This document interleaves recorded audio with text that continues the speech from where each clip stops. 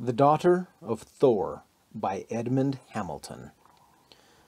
From far in the north, colossal banners of cold radiance streamed up across the brooding night sky. They pulsated in shifting glory of red and green, waving stronger and reaching higher toward the zenith. Beneath that weird, quivering glow of the northern lights, the snow-clad mountains were like cowled white giants guarding the black reaches of Narvik Fjord. Mart Fallon watched from the barred window of his dark prison.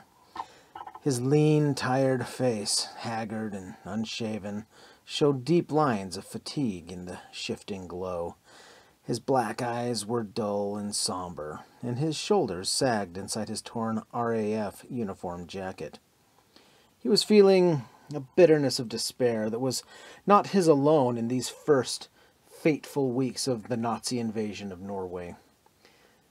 The heavy, rumbling voice of his fellow prisoner came out of the darkness behind him. "There will be a battle and death tonight," Helverson muttered. "When those lights flame in the sky, the Valkyries are riding." Fallon turned to peer at the other. "What are you talking about, Nels?"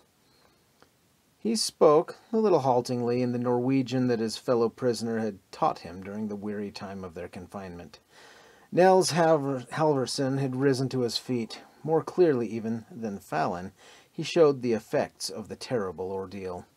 A Norwegian soldier of giant frame, beneath his shock of yellow hair, his massive face was gaunt, his blue eyes wild and burning. "The Valkyries," Halverson repeated, staring out fixedly at the unearthly flare of light. "The warrior maids, the messengers of Odin, who bear those slain in battle to Valhalla." Fallon looked at him a little uneasily. You surely don't believe those old superstitions?" "They are not superstitions," rumbled the Norwegian gutturally. "The old hero gods of my people still live. They will come to our aid, Odin the One-Eyed, Thor of the Lightnings, and all the others. They will sweep these treacherous invaders into the sea." Helverson's eyes were blazing, his gaunt face wild with passion. He towered huge in the quivering glow of the shifting rays outside. The young American pilot felt deepened dismay. His big fellow prisoner had been increasingly strange and moody of late. Dazed by the hammer shocks of sudden invasion, exhausting battle, and disastrous defeat, Helverson's half-crazed mind was turning now to the ancient beliefs of his race. It was not to be wondered at. All Norway was dazed and reeling. Without warning, the Nazis had struck, sweeping in from the sea, and in a single night seizing nearly 1,000 miles of coastline, from Oslo to this far northern port of Narvik. Their tanks, planes, and guns had shattered the bewildered defenders, and now the invaders were ruthlessly and rapidly marching up the valleys to complete their conquest. Britain had been equally unprepared for the audacious Nazi stroke, but had rallied to counter it. Big patrol bombers of the Royal Air Force had roared northward to reconnoiter the invaded Norwegian ports and ascertain at which ones an Allied counter-invasion could best succeed. Mart Fallon, American volunteer pilot, had flown one of those bombers to this Nazi-held port of Narvik, far north of the Arctic Circle. He had not flown it back. He had been shot down over Narvik Fjord. And ever since, he had been caged in this improvised prison, which the Nazis had established on the heights above the town. And here, for day after day, he had been mercilessly questioned about British preparations by Victor Hasing, the wolf-like young Gestapo officer in charge. "I know how you feel, Nels," he told the Norwegian. "Hasing's prodding has nearly driven me crazy myself, but don't let it get you."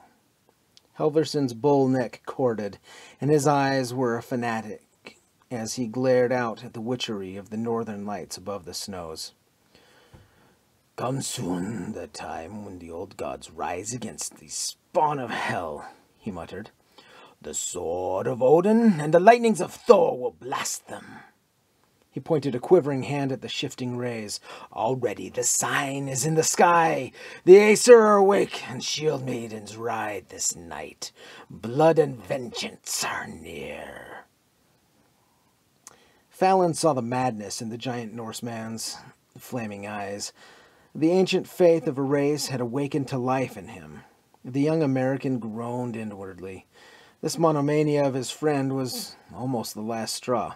"Nels, get a grip on yourself and forget these myths," he begged. "The Northern Lights aren't any omen. They're nothing but boom, crash." Like a burst of sudden thunder, the nearby sound struck Fallon silent. It was followed by more thunderous reverberations. "By heaven, that's guns!" the American yelled. "Big guns, too! It's from down in the fjord." He ran to the window, but it faced away from the fjord. He could see nothing but the eerie light upon the snow outside and the stockade of barbed wire that enclosed this makeshift warehouse prison. Nazi soldiers were running out there, dark figures against the snow. The thudding of guns from the west was rising to a crescendo. A siren began its warning scream at the Nazi airfield near the prison. "Those are British ships that are shelling the town!" Fallon yelled excitedly. 12 inchers, too! There must be a battleship in the squadron." He and Helverson, pressing against the barred window, saw searchlights stab into the heavens from the nearby airfield. Anti-aircraft guns coughed frantically out there, at planes swooping from overhead. Then came a sound of a gigantic door slamming, and a great gout of red flame exploded at the edge of the air dome. Another British bomb exploded 2 seconds later, much nearer the prison. Fallon, from his experience as a bomber pilot, knew the third bomb of the stick was coming. "Down, Nels!" he yelled, throwing himself and the big Norwegian to the floor. As they hit the cement, the whole world seemed to go up in the explosion of the third bomb. The floor heaved and rocked under them. There was a shattering crash of falling masonry, a clang of iron on stone. Wounded Nazis were yelling thinly somewhere nearby when Fallon dragged himself groggily back to his feet. The stone outer wall of their cell was cracked above and below the barred window. The bomb had evidently hit one end of the prison, or near it. Nazi fighter planes were roaring up from the neighboring field into the swinging sweep of the Northern Lights. Machine guns stuttered up there in the sky, hardly audible over the thunder of the distant shelling. "Did I not say that blood and vengeance were near?" shouted Helverson. "The sign in the sky was true!" Fallon was scrabbling with sudden furious hope at the bars of the window. The bomb blast had blown in the glass, and the split of the stone wall had wrenched half the bars loose in their sockets. "Nels, help me! If we can get out of here before Hastings and his devils get over their surprise." Helverson's fanatic excitement did not prevent him from grasping immediately the opportunity of escape. The giant Norwegian brushed Fallon aside and exerted his great strength to bend the loosened bars. His hunched back cracked audibly, but the bars gave inward. In a second, Fallon and he were outside the window. They crouched a moment in the shadow of the wall, knee-deep in the snow and shivering to the icy wind. They could see now that the whole western end of the long, low stone building had been smashed in. Beyond it, they glimpsed the battle going on down in the fjord. The darkness down there was constantly torn by red gun flashes. By that uncertain illumination, Fallon glimpsed a British battleship and a half-dozen destroyers pouring shells into moored Nazi destroyers and into Nazi batteries that were fiercely answering from the town. The British planes were now swooping down to spot and bomb those batteries, hampered by a savage swarm of Messerschmitts. The battle was nerve-chilling in this uncanny setting of snowy peaks and dark sea lit by the flaring northern lights. Fallon perceived that a section of the stockade had been leveled by the bomb. He dragged Helverson with him through the snow in a run. "Can't we reach the British ships?" gasped the Norwegian as they ran. "No chance of that," Fallon panted. This is just a raid, not a landing party, for there's no transports. But that airfield is near, and if we can get our hands on a Nazi plane..."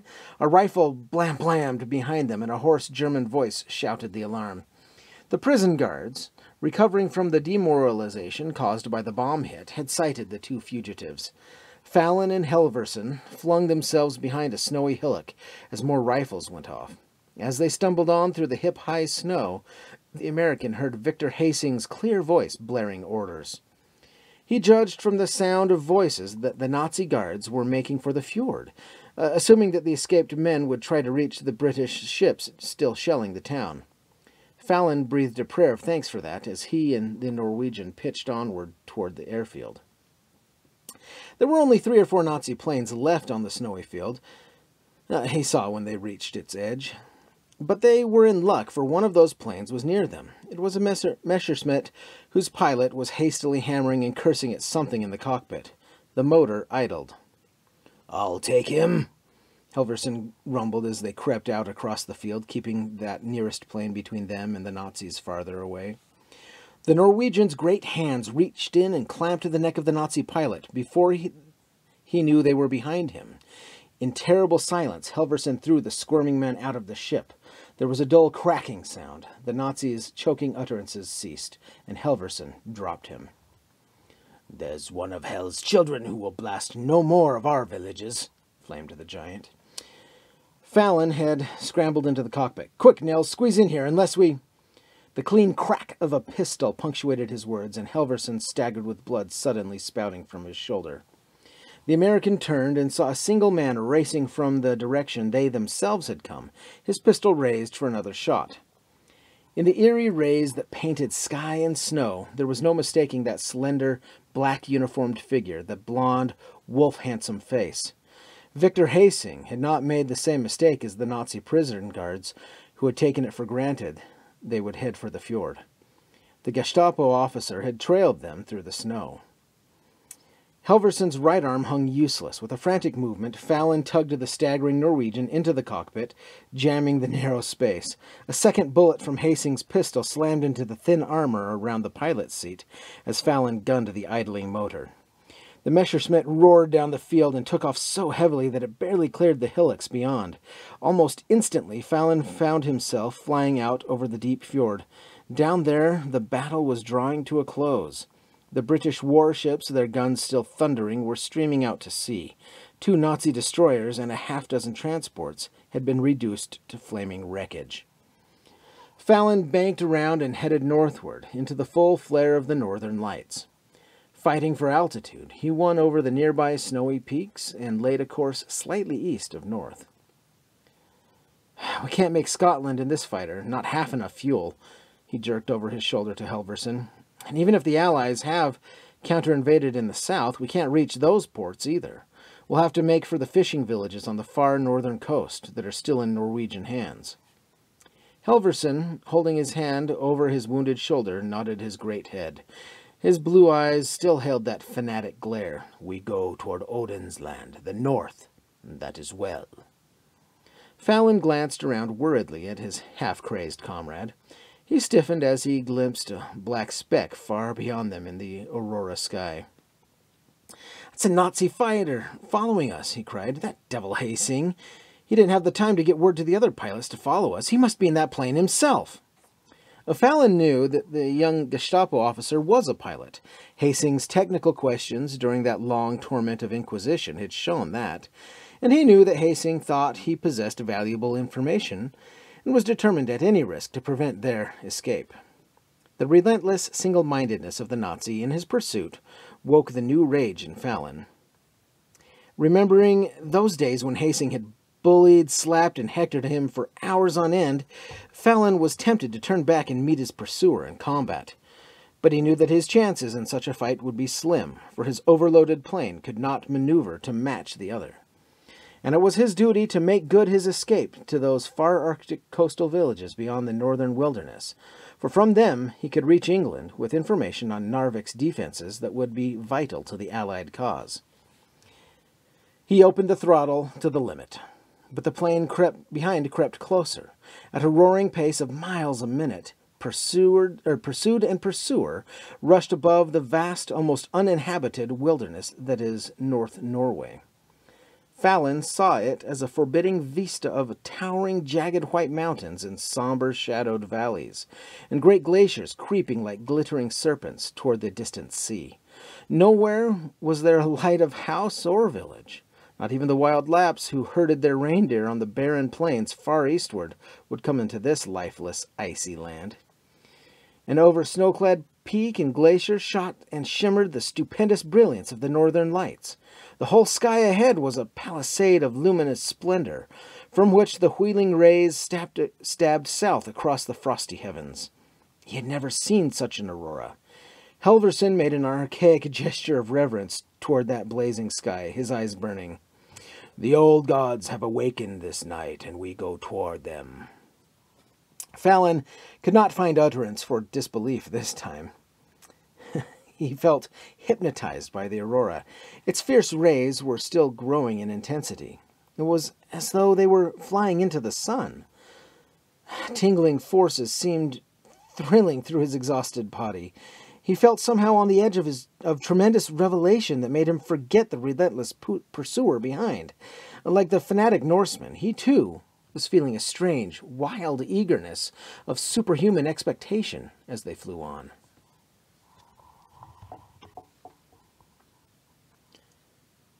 Chapter 2. The Valkyries. Brutal interruption drove all uncanny feelings from Fallon's mind. Machine guns yammered behind him, and a stream of tracers screamed past the left wing of his plane. Instant awareness that Hastings had overtaken them tripped the trained reflexes in the American pilot's brain. Without a second for thought, he slammed over the stick and kicked the rudder to bank sharply around. He caught just a glimpse of Hastings' plane leaping around after him with relentless swiftness.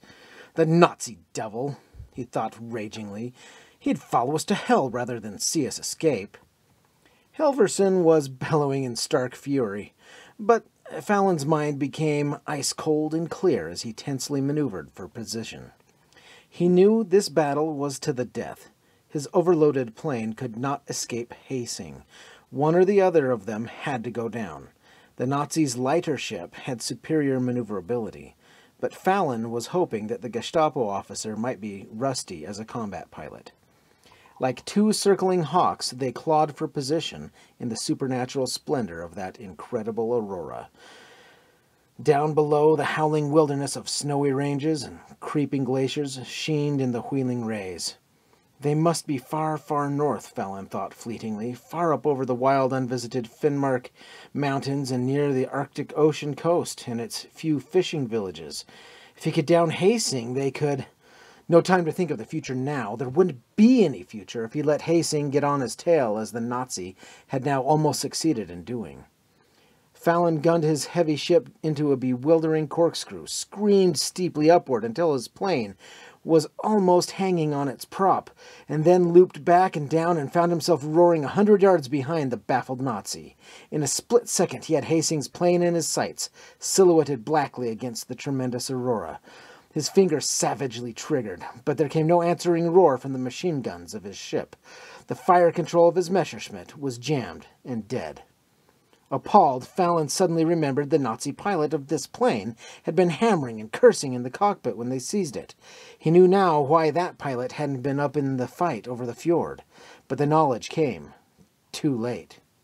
"No guns, Nels," he shouted to Helverson. "We can't fight, and I don't think we can get away." Hastings had already discovered their presence behind him and had banked startedly away. But now the Nazi came rushing back in from a rear quarter with all guns spitting. "He cannot kill us," Helverson's great voice booming with fanatic confidence. "The old gods fight with us tonight." Fallon had no such confidence, and his heart was cold with foreknowledge of doom as he flung the plane all over the sky to escape the Nazi. Seeming to sense their helplessness, Hastings was boring in recklessly at every opportunity, flinging bursts up at them from every possible range. Up into the mad dance of dazzling rays in the aurora-painted heavens they thundered, and down again toward the wild, snowy peaks and valleys. It was only a question of time, Fallon knew. But the time ran out even sooner than he had expected. A gust of rising wind smacked him as he zoomed steeply. As he fought frantically to avoid stalling, Hastings swooped from above. The Nazi's machine guns flung a whiplash of lead that tore across Fallon's motor. His engine choked, coughed, and died. His instruments showed him that at least 2 oil lines were gone. "Got us!" Fallon cried, and his raging shout loud now that the motor was dead. "Hang on, Nels, we're going down!" A dead stick landing down in the snowy mountains below was 100 to 1 chance, he knew, but it was the only chance left. Rising winds screamed past his wings and buffeted the crippled ship as he rushed down through the twitching auroral glare. Hastings came down over them and loosed another burst that tore through their fuselage. Fallon knew bitterness at not being able to take the Nazi with him. He was aiming for a long, snowy gorge walled by marching ridges of icy peaks. Keeping the nose of the plane as far up as he dared, he craned tensely to estimate distances and the unreal illumination. Now the wind was a whistling shriek, and the floor of the gorge was slamming up toward him with appalling speed. Fallon felt the wheels hit the snow, and the frozen ground closed beneath it. The plane, traveling at express train speed, bounced crazily back up from the floor of the gorge. Then it smacked down again, hit deeper snow, and heeled over on its nose with a crash that stunned him. He did not exactly know how long he had been unconscious when he awoke. Dazedly he felt around, and he found Helverson still unconscious. He squirmed weakly until he got the door of the jammed cockpit open. Then he hauled the senseless Norwegian out with him into the snow. Freezing winds hit him in the face, blowing up the gorge from the west with increasing violence. To north and south rose sheer, icy cliffs. The sky above still flamed awesomely with that supernatural splendor of northern lights. "Nels, wake up!" he cried hoarsely, slapping the unconscious giant's face. He could see now that Helverson had lost much blood. The Norwegian stirred weakly, opened dazed blue eyes. He seemed not to see Fallon bending above him. "Listen, they come," he exclaimed huskily. "I hear them above the wind, riding toward us." His eyes flared in exultation. "The Valkyries come! We are dead, and the messengers of Odin ride to bear us to Valhalla!" So wild and eerie their surroundings that the staggering Fallon himself seemed to hear thunder of rushing hoofbeats and a stabbing of silver-clear cries above the screeching wind. Snow suddenly kicked up a yard from the American, and a shot rang through the uproar of the tempest. He whirled and stared unbelievingly. Victor Hastings was coming up the gorge toward them, his black figure clear against the aurora-lit snow. The Nazi triggered his pistol again, and the slug whistled past Fallon and hit the Norwegian's lower arm. Fallon could have admired the Nazi's relentless devotion to duty at another time. It was clear that Hastings had watched their plane land, had seen that they could have escaped injury, and had himself landed down the gorge and come on foot to finish them while they lay unconscious. Blind rage at the merciless pursuit exploded in Mart Fallon's brain. He flung himself with a crazy access of strength toward the other. Hastings' gun kicked twice, and searing flame grazed the American's temple. He was upon the Nazi before he could trigger again. He tore at the man's gun, his other fists weakly smashing at Hastings' face. "You weak fool!" snarled the Nazi, contemptuous of the strengthless blows as he sought to free his gun hand. Hastings' blonde, devilishly handsome young face, had not a trace of apprehension in it. The superbly muscled officer had a wolf's tough strength, and Fallon knew that he himself was going fast. That knowledge and the red sting of hate convulsed his body for a final effort. He jabbed both hands savagely into Hastings' chin. As the Nazi struggled to keep his balance, Fallon snatched fiercely at the gun. He got it. But before he could use it, Hastings was charging back at him with a snarl of fury. His cap had been knocked off, and his blond hair and contorted handsome face were clear in the spectral brilliance. Fallon's arms felt like lead as he struck clumsily with the clubbed gun. The weapon rang on the Nazi's head, and he pitched into the snow. Fallon turned back toward the Norwegian, and as he did so, he fell forward on hands and knees.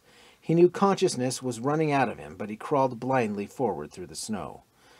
But why, above the shriek and whistle of the winds, did he seem to hear the thunder of nearing hoofbeats and the squalling cry of a hunting beast? Why did the unearthly flare of the aurora seem waxing in brilliance all along the gorge? Helverson was on his knees in the snow, his massive face flaming wildly as he pointed back down the gorge. "The Valkyr maidens!" he was shouting in a hoarse cry against the wind. "They come!" Fallon tried to turned to look behind him, but everything seemed spinning around him now. His brain refused to credit what his eyes saw. Rushing up the gorge was thundering a wild troop of riders. They were Valkyries, warrior maids of ancient legend, mailed and armed with their pale gold hair flowing from beneath their winged helmets. Their silver cry streamed out on the shrieking wind. Yo-to-ho! Yo-to-ho! The messengers of Odin, the choosers of the slain, riding fast toward him through the night and wind and flaming northern lights. Fallon knew it was delirium as those incredible riders rushed upon him. In their lead, upon a black stallion, rode a mailed girl who wore no helmet and whose gold hair streamed back in the wind like flame. And by her knee, like a hunting dog, loped a huge white lynx. This Valkyr leader had seen the little group, the prostrate Nazi, the raving Norwegian, the drunkenly swaying American. Her voice pealed in a cry of command as she drew rein beside Fallon. An incredibly beautiful white face looked down through the dark mists that were closing over Fallon's mind. It was a face fearless and dynamic, whose most wonderful feature was the stormy blue eyes in which the lightnings seemed to flash. Her red lips uttered a ringing order. The white lynx, padding toward Fallon, snarled and stopped. A Valkyr maid spurred to the senseless Hasing and stooped low and pulled him across her saddle bow. Another took the Norwegian in a similar fashion, and Fallon felt the unbelievably strong arm of a third girl hook his shoulder and pull him onto her horse. The unhelmed girl leader shouted another command and spurred forward, and the whole troop galloped up the snowy gorge, with the wind at their backs and their silver cry pealing the northern lights. Yo-to-ho! Fallon knew that all this must be the delirium before death, yet he struggled to remain conscious as he jounced on the galloping steed. He could dimly hear Helverson's voice raving near him. I told you the old gods lived. We are dead, and they bear us to Valhalla. Fallon's darkening mind wondered if the Norseman could be right. He might, indeed, be dead, for his body seemed now to have lost almost all sensation. He opened his eyes for a last time. They had galloped up the gorge to a narrow, snowy pass. Beyond its crest lay a great valley cupped by towering, icy peaks. But he could not see down into that valley.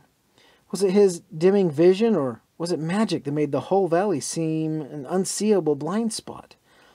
His sight seemed to curve around it. The entrance to it was an uncanny blank in his vision. Yet the girl leader was riding fearlessly forward, and the other Valkyries followed. Fallon felt a sudden, sharp, wrenching shock, as though he had fallen from a great height. He was now inside the blind spot valley. And now he could see its interior. It stretched miles away, a dim vista of forests and fields and stone castles, toward a distant sheer cliff against which bulked the frowning mass of the biggest stone citadel. He could no longer sustain consciousness.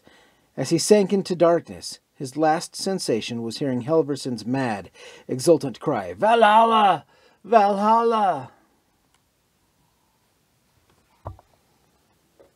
Chapter 3, Daughter of the Gods. Fallon woke from heavy sleep with a feeling of extraordinary lightness and well-being. He looked around bewilderedly. He was lying upon a bed made of hides stretched on a massive wooden frame whose 4 posts were carved into wolves' heads. It occupied a corner of a dusky stone room that had no other furniture except some hide chairs. There were 2 windows, tall, narrow, and slit-like. They were wholly unglazed and unshuttered, and admitted air so sharply chill that it set Fallon to shivering. At one window bulked the massive figure of Helverson, gazing eagerly forth into the grey daylight. "Nels!" exclaimed the American, sitting up. "I thought you were nearly dead. Those 2 wounds you got." Helverson turned. His blue eyes gleamed with a curious exultation as he approached. "Why, I am dead," said the Norwegian simply. "So are you." Fallon felt a gust of impatience. What are you talking about? You're as alive as I am. We are dead, Helverson repeated with firm conviction. We died in that snowy gorge, and the Valkyries came and bore us here to Valhalla. Fallon suddenly remembered the crash of their plane, the fight with Hasing, and then that incredible troop of wild Valkyr maids who had galloped up the gorge and carried all three of them into an uncanny hidden valley that could not be seen from outside. Surely that had all been delirium? Yet if so, where were they now, and how had they come here? Fallon stumbled hastily to one of the narrow windows. Astonishment and awe fell upon him as he looked forth. His window was high in that massive, square stone castle which hugged the looming cliff at the head of the valley. He could look straight down into paved courts and smaller stone buildings. Down there were mounted men and men afoot, but they wore armor and horned helmets and short fur jerkins, and they carried swords and shields and axes. Fallon's dazed eyes lifted to search the distance. The gray daylight had a curiously pale, cloudy quality, but by it he could see far back down the valley. Dark forests of shaggy pine and fir clothed its floor, and the lower slopes of the bounding precipices. He glimpsed other, smaller stone castles out there, miles away. Most upsetting of all, he could nowhere see out of the valley, now that he was in it. "Well, I don't understand this," Fallon gasped. "There's no one at all lives in the wilderness of North Norway. What is this place?" "It is Valhalla, the home of the old gods," Helverson said with absolute faith. "The paradise to which are born all who die in battle." "Was it not the Valkyries who brought us here?" the Norwegian continued.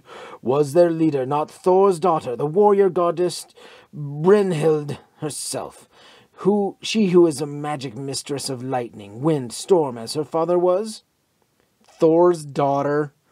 Fallon remembered now the beautiful girl who had ridden unhelmed at the head of those wild warrior maids, with a great lynx loping at her knee. "Aye, the daughter of Thor, the god of lightnings," affirmed Helverson. "She it is who always leads the messengers of Odin." The American exploded. "Thor and Odin and the other old Norse gods are only myths. You must be out of your head from those wounds. Here, let me look at them." He opened Helverson's blood-stained jacket. A chill amazement shocked him to find that the Norwegian's 2 bullet wounds had disappeared. There were only 2 livid scars to mark their place. Stunned, Fallon raised his hand to his own temple. The furrow that Hasing's grazing bullet had cut there was gone. He could feel nothing but a healed scar. "This is insane," he choked. "Our wounds couldn't have vanished like that. It's magic." "Aye, magic of the Aesir, of the old gods," rumbled Helverson devoutly. "Now that we are dead and in Valhalla, no wounds can harm us." Fallon's 20th century mind shook beneath the impact of unexplainable mystery. His skepticism wavered. What if they really had died back in that gorge? He knew the legends of the old Norse gods, legends of their fabulous home in Asgard, the castle Valhalla, to which were born all warriors who died in battle, and who there lived immortally on. Legends that for thousands of years had been firmly believed by the fierce Vikings of the north. But what if those stories were not legend, but truth? "I won't believe it," Fallon shouted, seeking to prop up tottering reason. "This is the year 1940, not the Dark Ages. And I'm not dead, I'm living. If I weren't living, would I feel cold?" He was, indeed, shivering from the sharp chill of the air from the open windows. Looking around, he noticed fur jackets hanging from pegs in a corner of the stone room. With relief, he donned one of the short jerkin-like garments. In doing so, Fallon discovered inside his own uniform the heavy pistol he had wrenched from Hasing in the fight. Its magazine was still half full, and it gave him a sudden, new feeling of confidence. "Listen, I want you to get over that crazy notion that this is Valhalla, and get down to earth," he told Helverson urgently. "We're going to go out and to find where we are and how we got here and what the shortest route is to the northern coast villages is. The Norwegian shook his yellow head. We can't leave. Those whom the Valkyr maids bear to Asgard never return to men. Will return to men, Fallon promised grimly. The information I have about Nazi defenses at Narvik will be vital if I can get it back to England, and I'm going to get it there. He tucked the pistol inside his fur jacket and started toward the heavy plank door of the chamber. It opened suddenly before he reached it, and two men strode in. They were figures out of history and romance, for they were Vikings, big, burly men whose yellow hair flowed to their shoulders and whose pale eyes were bleak as the northern ice. Each was armed with a heavy sword and a round shield. Each wore a horned helmet and a fur jacket over a mail shirt and tight breeches of soft leather. One of the two Vikings, a man of over middle age with iron-hard, weather-seamed face, spoke curtly to Fallon and Helverson. He spoke in an archaic form of the Norse tongue, strange but comprehensible. "The Princess Brynhild commands your presence, strangers," he barked. "We will lead you." "Brynhild, Thor's daughter!" cried Helverson. He turned excitedly to the American. "Said I not that it was so?" Fallon was staring bewilderedly at the two Vikings. "You two are not men of the outer world." The older warrior shrugged. "We were of the outer world once. I am Tyr, captain of the Aesir, and this is Heimdall." Helverson gasped, his eyes dilating with awe. "Tyr, the god of war? And Heimdall, the watcher of the gods?" Fallon looked incredulously from the one warrior to the other, from the iron-hard face of the man who called himself Tyr to the alert, keen, middle-aged face of Heimdall. The young American felt caught in a nightmare of unrealities. These men were as real as himself, yet they claimed to be of the Aesir, the ancient Norse gods who had been legend for thousands of years. Fallon struggled against the crumbling of his skepticism. "Then this is Valhalla?" Tyr stared at him. "You stand in Valhalla Castle, citadel of the Aesir and stronghold of Asgard." He and Heimdall led the way out of the door, and the American pilot followed with Helverson as numbly as in a dream. They went along a shadowy stone corridor, and then down massive stairs. Fallon glimpsed men and women in the chambers and passageways of the castle. They seemed all of the same big, fair-haired race as his escort. The warriors wore armor and carried sword or axe. Some of the lithe young girls were in glittering mail also. Others wore white gowns. He and Helverson were conducted to a long stone hall of giant dimensions. Its only occupants were a group of towering chieftains of the Aesir who were gathered near a raised stone dais at the farther end. As they neared that group, Fallon went tense with recognition and awakened hatred. For Victor Hastings stood there, the handsome, blonde young Nazi officer, looking oddly out of place in his black uniform, was watching Fallon's approach with narrowed eyes. "So that devil was brought here too," Fallon muttered tautly.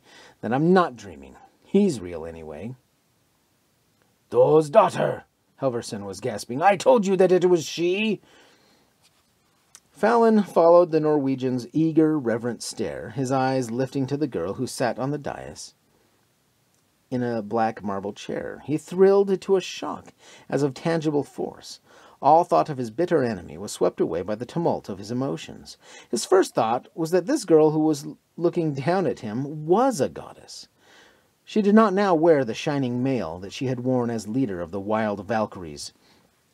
That had been put aside, and almost her only garment was a short black kirtle held by a jeweled girdle and high-laced sandals of soft leather. Her only upper garment was the long hair that fell like a torrent of golden flame around her high white breasts. A queer lambent light seemed to glow from her body. It was the unearthly, dynamic beauty of the face that held Fallon's eyes. The royal beauty of perfectly chiseled features and sweet red lips was a frame for eyes whose blue gaze met his like a sword shock. Those eyes, clear azure depths in which tiny lightnings seemed constantly to flash and play, held him hypnotized.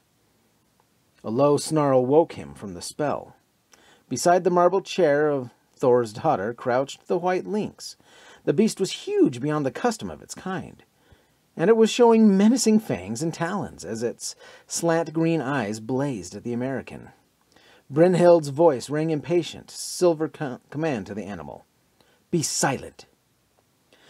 The lynx settled back upon its belly obediently, but it continued to glare at Fallon. The eyes of Brynhild ran over Fallon's tall, lean figure and black hair, glanced at the eager, massive face of Helverson, and then returned to the American. "You do not look like one of our northern races, Dark One," she said to Fallon with musing interest. "What is your name?" Unsteadily, he told her. Brynhild repeated it, her sweet red lips forming it oddly. Suddenly she asked, "Why were you and this other outlander battling in the gorge?" Fallon shot a bitter glance at Hastings. "He is our enemy. Our peoples are at war." The result of his statement amazed him. A flash lit Brynhild's blue eyes, and from the towering Aesir chieftains came chorus of eager and excited exclamations. "War!" cried the fierce-eyed Tyr. "War in the Northland again? You bring good news, Outlander." A murmur of exultant agreement came from the other Aesir chieftains. The fact of war in the outer world seemed to stir them like a trumpet blast. "It has been long that the outer peoples have slumbered in soft, fat peace," Brynhild declared. "Tell me of this war, stranger."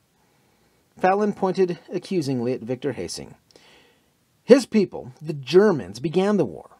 They have invaded the Northland and attacked its people without reason, and my own outland countries seek to help the Norse defenders resist." Hastings took a step forward, speaking hastily to the listening daughter of Thor. "'Tis not so, princess," denied the Nazi. "My people are of the North themselves, blood cousins of the Norse. We came into the Northland only to protect our Norse friends from the degenerate outlanders who would have used them as tools for their own purposes." Helverson uttered a roar of anger. "The German lies! We Norse wished none of his protection." Fallon spoke earnestly to the girl, whose brilliant blue eyes were searching their faces during this hot dispute. "Is it possible to leave this valley?" Fallon asked. "I have information that would help my people drive the invaders out of the Northland if I can get it to them." He waited tensely for the answer. He could not, in spite of everything, believe that he and Helverson were really dead. If they were not, it deepened the mystery of this unearthly fulfillment of the ancient legends of the gods. But it also meant that he was duty-bound to escape this uncanny place and get his information back to his commanders. Brynhild spoke decisively.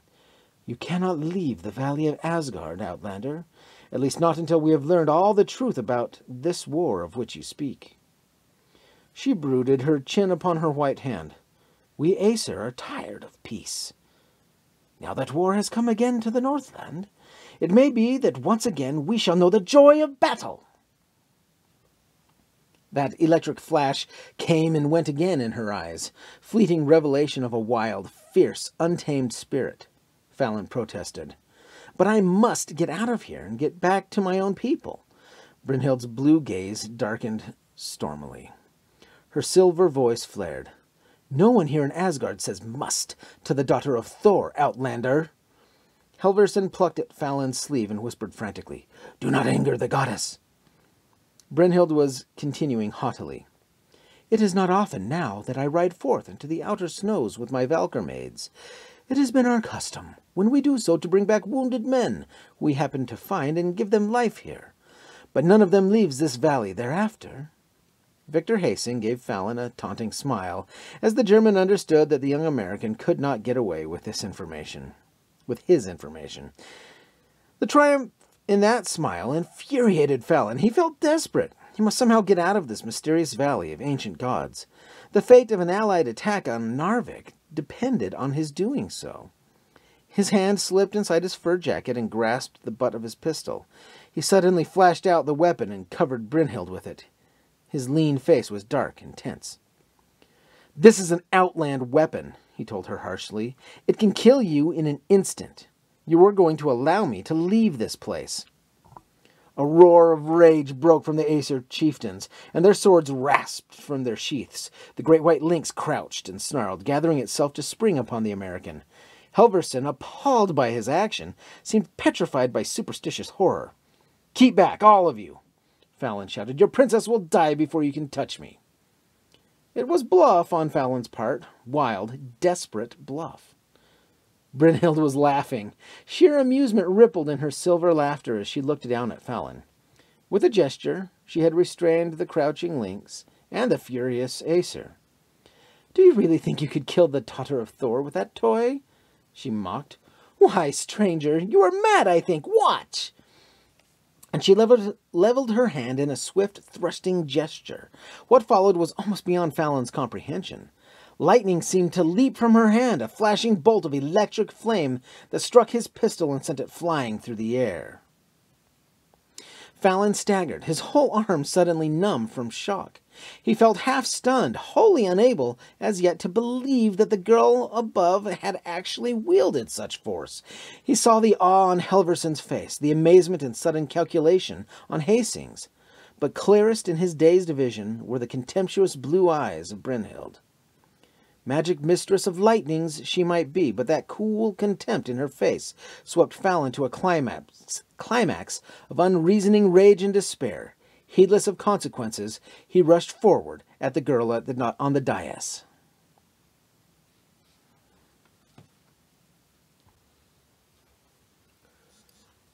Chapter 4. Magic Menace. Brynhild instantly moved her white hands faster than the eye could follow, in a curious weaving gesture. Her whole body seemed to flame. Dancing brands of lightning blazed from her hands to form an awful, dazzling curtain of electric fire in front of her. Crashing thunder shook the great stone hall. Fallon recoiled staggeringly from that curtain of lightning, and swiftly it was gone. "Good gracious," husked the American, staring at the girl with unbelieving eyes. Roars of anger came from the Aesir captains. One of them, a tall, fair, sullen-faced chieftain, raised his sword to lunge at Fallon. "Wait, Thialfi," rang Brynhild's silver command. "I said not that the man was to be killed." The chieftain called Thialfi halted, but protested angrily. "And why should he not be killed, when he has dared threaten one of us Aesir?"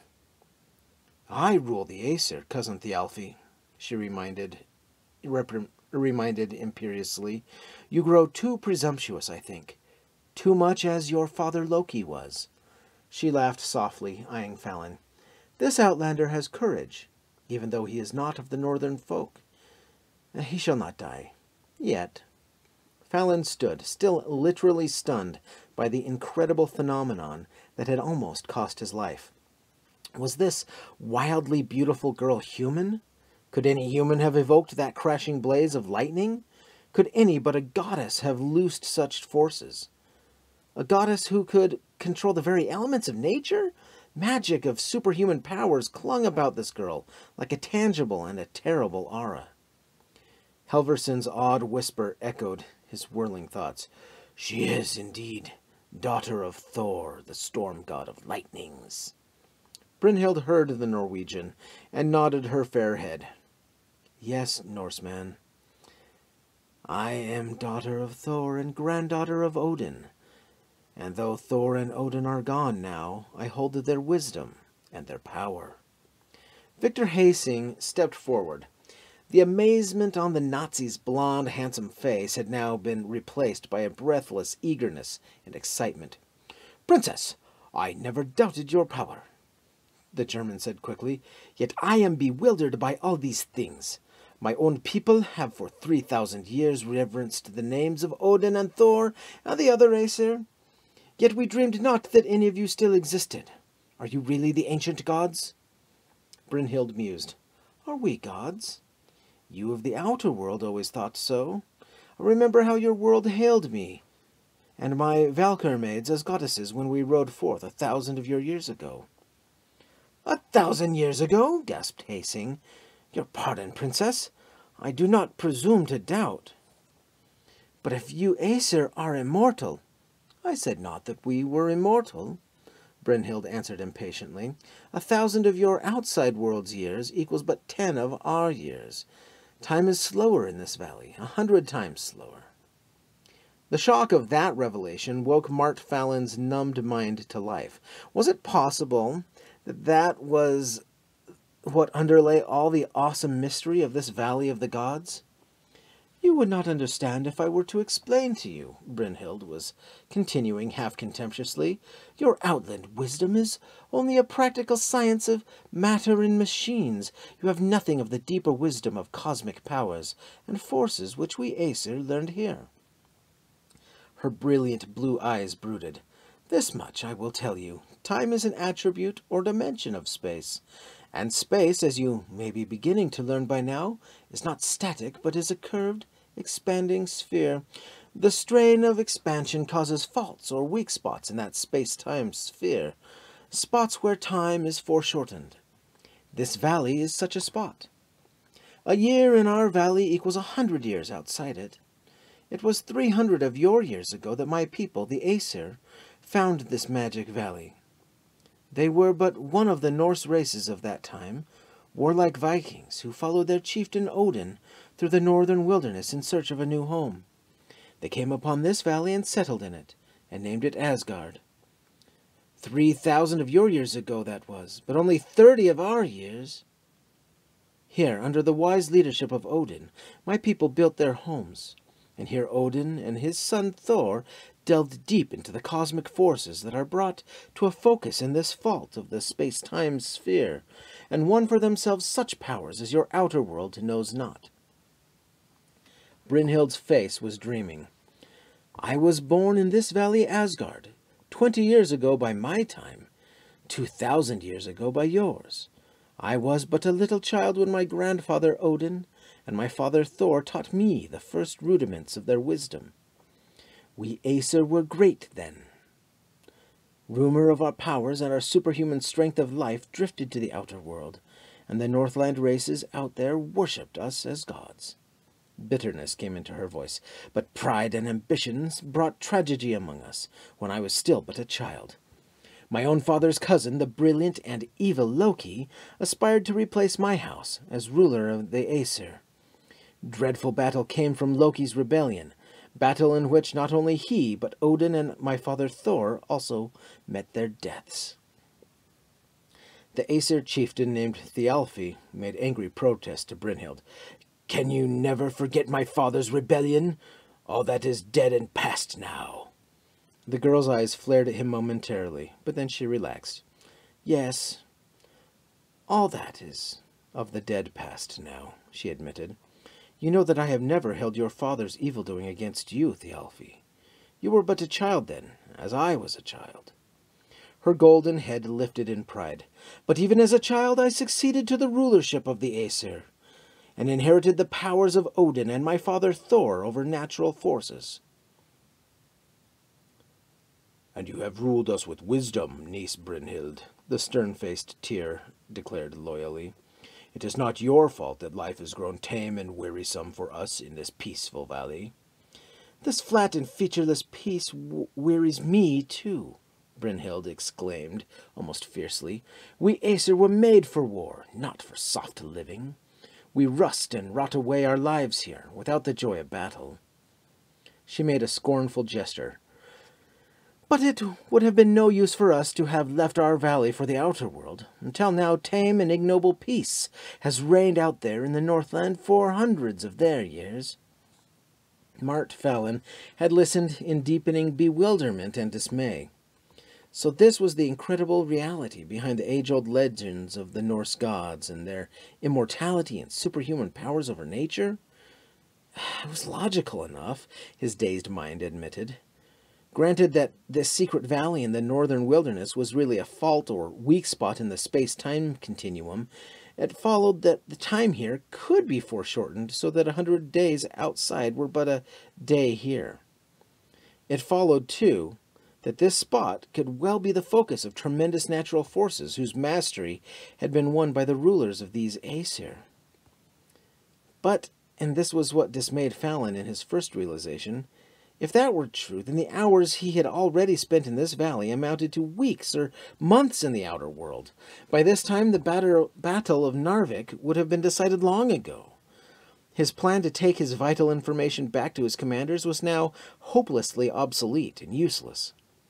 Fallon became aware that Victor Hasing was speaking to the Aesir princess. The young Nazi officer seemed possessed by excitement. "Princess, not all of the outlying peoples are tame and soft," Hasing affirmed. "My own German people, who are bloodkin to you Norse, reject like yourselves the soft blandishments of peace in favor of the stern ideals of war." The Nazi's voice had a ring of fanaticism. "We have a leader, the greatest in the outside world. He has brought back war to the world, though the cowardly southern and western nations pleaded for peace. He has made us a race of warriors who stride to conquest of all the world." Hasing leaned forward, his eyes glowing. "You Aesir could join us in that mighty battle, princess. A battle whose loot will be the world itself. You are a northern race, like us. If you joined us, your powers over natural forces would sweep the soft peoples of the world before us." Fallon was thunderstruck. The Nazi, like himself, had realized that this valley was the focus of cosmic natural forces, which somehow the Daughter of Thor knew how to harness and use. With characteristic opportunism, Hasing was seeking to enlist the unguessable power of those weapons upon the side of Hitler's legions. He had proposed flattering alliance to the Aesir princess, meaning without doubt to use her and her powers as the tool of his conquest-minded country. Brynhild's eyes had flashed as she listened. "It is good to hear that one race of the outer world has remained hard and warlike." And the Aesir chieftains had become suddenly tense with fierce excitement. "Princess Brynhild, I favor this man's plan," exclaimed Thialfi, a savage light on his sullen face now. "With you and your powers to lead us and the hordes of his German race to follow us, we could loot the world. At least it would mean battle and action again, instead of rotting away in this valley," muttered the tall Aesir captain, Heimdall. Appalled, Fallon burst into interruption. "Do you realize what this German would have you do?" he cried to Thor's daughter. "He would have you join a leader whose hands are red with the blood of slaughtered nations, a nation that, without pretext, has attacked unoffending peoples." Brynhild looked down at the American with an expression of disdain. "I thought you were a warrior, Outlander, yet you talk as though war was horrible." "It is horrible," Fallon declared from the depths of his feelings. "It is to end war forever that my people are fighting the German race." The Daughter of Thor and the Aesir chieftain stared at him with a cold, biting contempt, as though he had said something shameful. "By the Norns, the German spoke truth when he said the other outland races are degenerate," exclaimed Thialfi scornfully. "This fellow is fit only to be a thrall." "My people do not hold such cowardly beliefs," put in Hasing proudly. "We exalt war and the warrior above all else." He looked up eagerly at Brynhild. "Will you join us, princess? Will you ally your powers to the only true warrior race of the outer world?" "I say, let us join these Germans," Thialfi declared, and there was a quick chorus of agreement from many of the Aesir lords. "I remind you again that I rule the Aesir," Brynhild flared at Loki's son.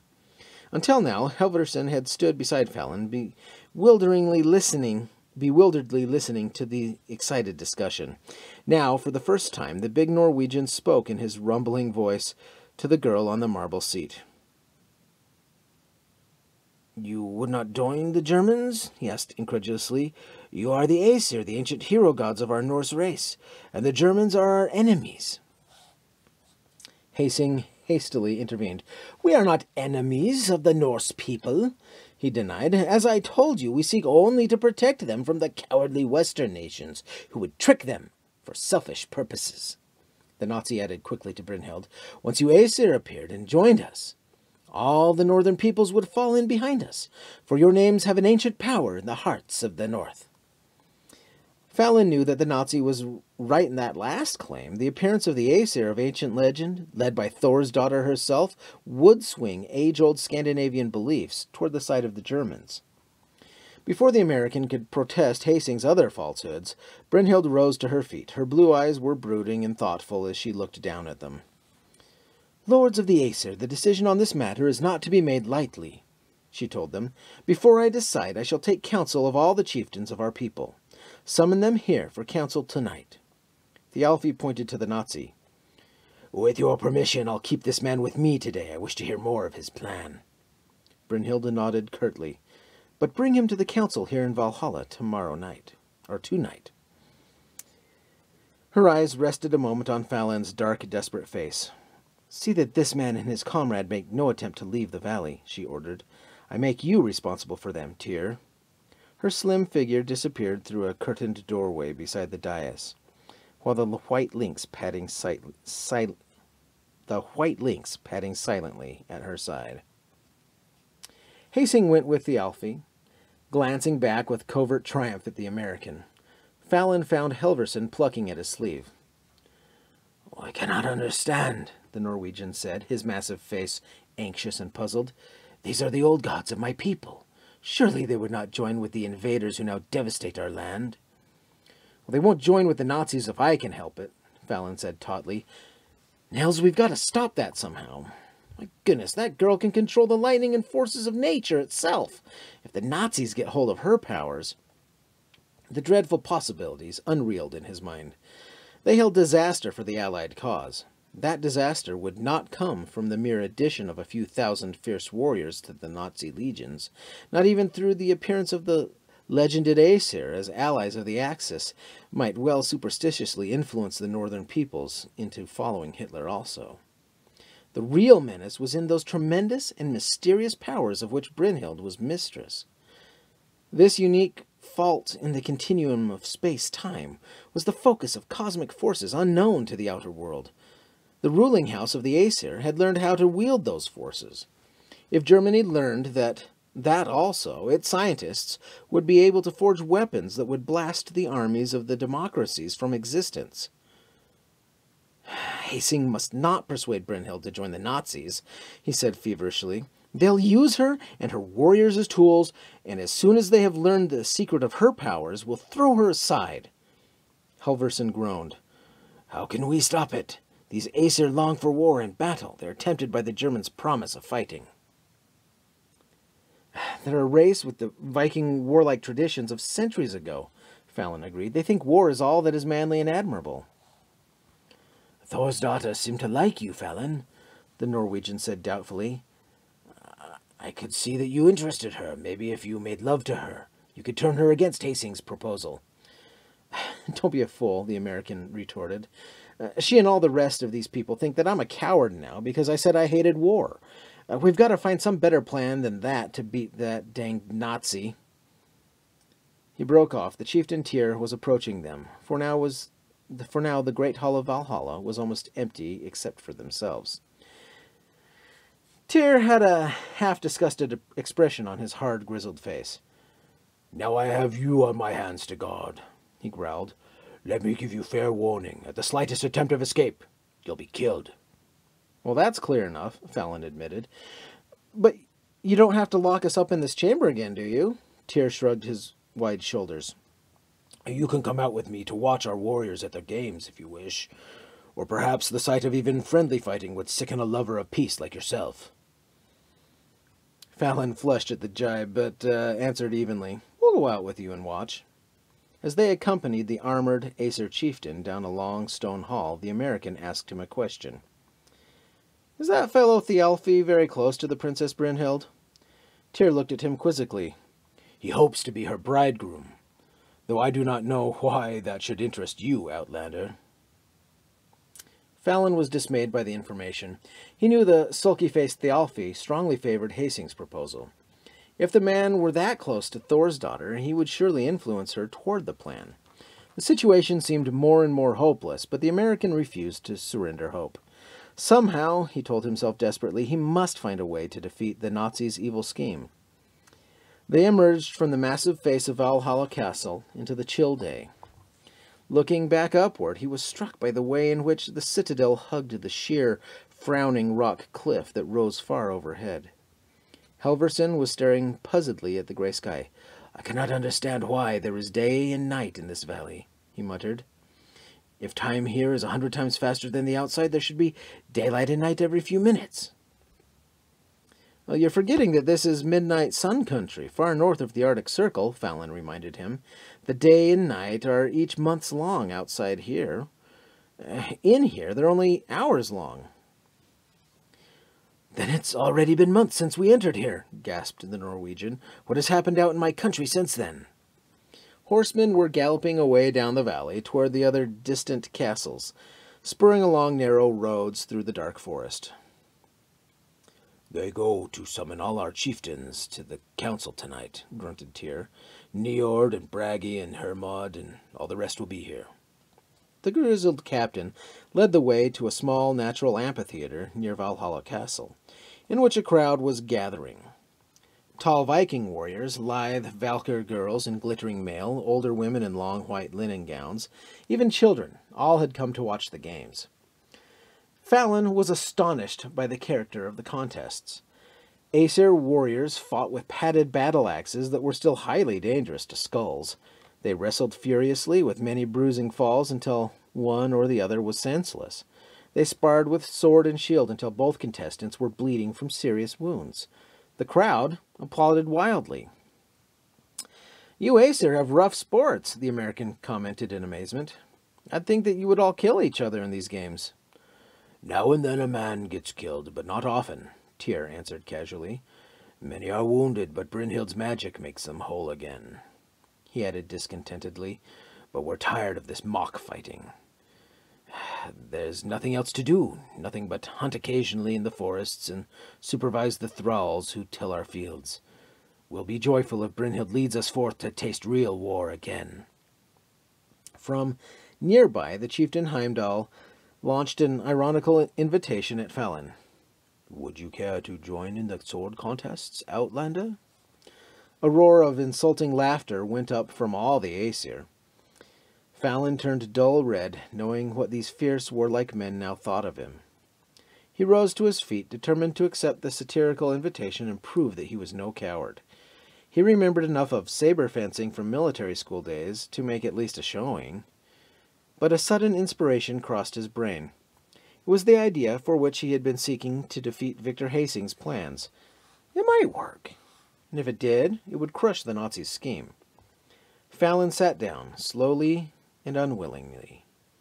He hated doing so, but he dared take no chances until he could carry out his idea tonight.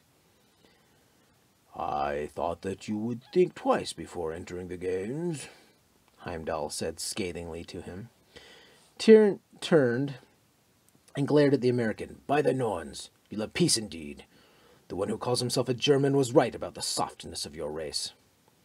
Fallon ventured no reply, but on the way back to the castle later with their disgusted guard, he found a chance to whisper to Helverson. I have an idea for ending Hastings' devilish plans, he said rapidly.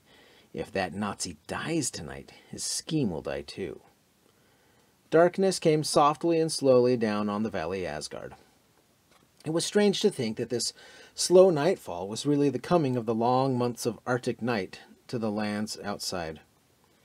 Torches flared in Valhalla's halls and passageways. Chieftains of the Aesir were constantly riding up from the castles farther down the valley by now. Each brought with him a retinue of excited fighting men. Tyr conducted Fallon and the Norwegian into the great council hall. In its red torchlight, hundreds of the Aesir lords were gathered.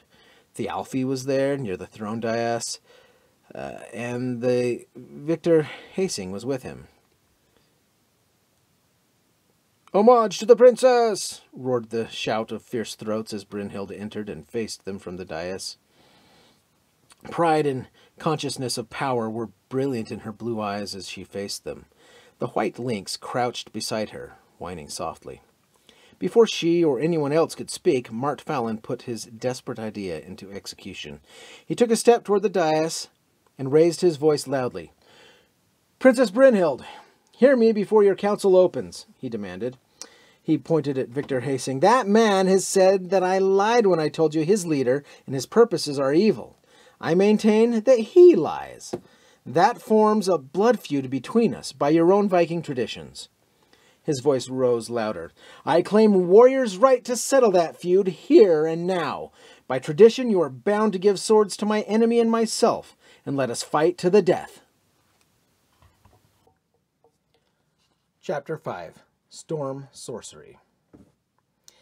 It was Fallon's desperate inspiration. He had dimly remembered that ancient Viking custom of permitting a warrior to settle a personal feud by public, single combat. And he had seen in that a hazardous chance to avert Hastings' evil schemes by ending the Nazi's life. How hazardous the chance was, he fully realized. Hastings, like most German officers of his class, would in all probability possess more skill with the saber than Fallon's own rusty practice. But the American's desperation was such that he would almost have welcomed death for himself if he could be sure of taking the Nazi with him. The torchlit hall was in an uproar. The fierce Aesir chieftains had instantly warmed to the prospect of a death duel. But Thialfi was on his feet, glaring at Fallon. "It's a trick," he accused. "The Dark Outlander is a coward who has no wish to fight." Victor Hastings himself spoke up confidently. "I am ready to meet him," affirmed the Nazi loudly. "We Germans do not dodge battle." A roar of applause greeted his boast. In this brief interval, Brynhild had been staring down at Fallon with a puzzled light in her eyes. "I cannot understand," she murmured perplexedly, but then broke off and in clear, chill tones to the American. "You have claimed Viking right, and you shall have it, Outlander. Heimdall, give them helmets, shields, and swords." A wide space was hastily cleared for the duel, in front of the dais on which Brynhild sat. Expectant excitement pervaded the throng of Aesir warriors as the preparations were made. Helverson was expostulating with Fallon. He paid little attention, for Heimdall now had brought him the gleaming horned helmet, the small, heavy shield, and long sword he was to use in the combat. Tyr showed him how to hold the shield upon his left arm. "You'd best handle a sword better than a shield, or you're dead now," he grunted. The helmet felt heavy on Fallon's head, and the shield was an awkward encumbrance as he gripped his sword and stepped to meet Hastings. Brynhild's voice rang clearly. "The fight is to the death, or until one combatant shall admit himself vanquished," she told them. Victor Hastings had a thin, triumphant smile on his handsome blond face as he turned to face the American. "It is too bad," he mocked Fallon, "that when you got this crazy idea you did not know I was saber champion at Heidelberg." Fallon set his teeth and said nothing. The Daughter of Thor, leaning forward, spoke sharply. "Begin!" It was almost death for Fallon in the first minute. Hastings had not lied when he had boasted of his skill with the saber. The Nazi came in with a rush, his pale eyes gleaming behind his lunging blade. He was obviously determined to finish the fight as quickly as possible. Fallon tried to parry that blow with the shield and nearly lost his life, for his clumsy use of the unaccustomed shield merely caused it to deflect the lunging blade toward his heart. Only a frantic sidestep saved him, but the sword of his enemy slashed his sleeve as it grazed him. Fallon stabbed back uncertainly at first, but then with rapidly increasing sureness as his rusty skill came back to him. But Hastings deftly parried the thrusts and came back with wicked slicing sweeps before which the American had to give ground. Hastings knew himself the superior swordsman for certain now, and exultant satisfaction shone in his eyes. "I am glad you challenged me, Fallon," he said mockingly under his breath as they fenced. "It will greatly increase my prestige with these people when I kill you." Fallon made no answer. Cold premonition of imminent failure and death were chilling him. He could not get through the German's guard for a moment, and the other's sword seemed thrusting from everywhere. As they circled and struck, blade ringing against blade or against a clanging shield, he glimpsed the torchlit, fierce faces of the Aesir throng watching the fight in delighted silence. And he had momentary vision of Brynhild's white, beautiful face and widened blue eyes. "Take it!" hissed Hastings suddenly, and his sword point came in like the head of a striking snake toward Fallon's heart. Fallon frantically tried to raise the heavy shield, but was only able to deflect the thrust. He felt the white-hot sting of steel searing along his left shoulder and sprang back with blood wetting his jacket. Roar of excitement came from the watching Aesir throng at the sight, and now Hasing was coming in with wolf savageness, thrusting, lunging, slicing, using all his skill to beat down Fallon's guard. Another roar from the crowd as steel whizzed past Fallon's head and inflicted a grazing cut on his cheek. "Finish him now!" the voice of Thialfi was shouting in adjuration to the German, and Fallon, red with blood and dazedly fighting off the Nazi's savage attack, glimpsed Brynhild's eyes looking at him in pity. Crimson rage exploded in the American's brain. He'd be dead in a minute, and this damned crowd of wolves would yell with glee. By heaven, he'd do his best to take the Nazi with him. Furiously, he flung away the encumbering shield and helmet. Bareheaded and with his clean, lean, dark face raging, he flung himself forward and struck like a madman at the German. "The Outlander is berserk!" rose a yell from the watching Aesir crowd. Fallon hardly heard it. He saw Hasing through red mists. The German's face was startled. He recoiled from the crazy attack. No fencing or scientific swordsmanship now. Fallon was possessed by the rage to kill, and the furious sweeps of his sword were an unpredictable attack against which Hasing had no immediate defense. The convulsive strength of his strokes beat down the Nazi's parrying blade. As Hasing staggered, Fallon slashed fiercely in again. The German tried to raise his shield. It caught the first impact of the American's sword, but the sword flashed off it and bit into Hasing's side. The Nazi swayed, dropping his sword and then falling heavily. His helmet hit the stone floor with a resounding clang. He lay still. "The Outland Berserk has conquered!" cried Heimdall incredulously. Thialfi rushed out, his sullen face furious. "The Outlander did not conquer cleanly. The German slipped in the blood on the floor." The voices disputed that assertion of Thialfi's, but other voices supported it. The uproar in the torchlit hall of Valhalla was tumultuous.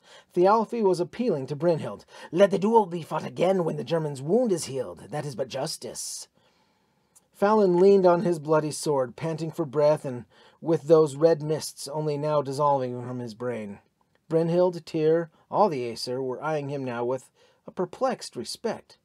They knew he was no coward now, he thought with grim satisfaction, for they thought him a berserk, most dreaded of Viking warriors, a man who flung away his armor when possessed by blood madness in battle.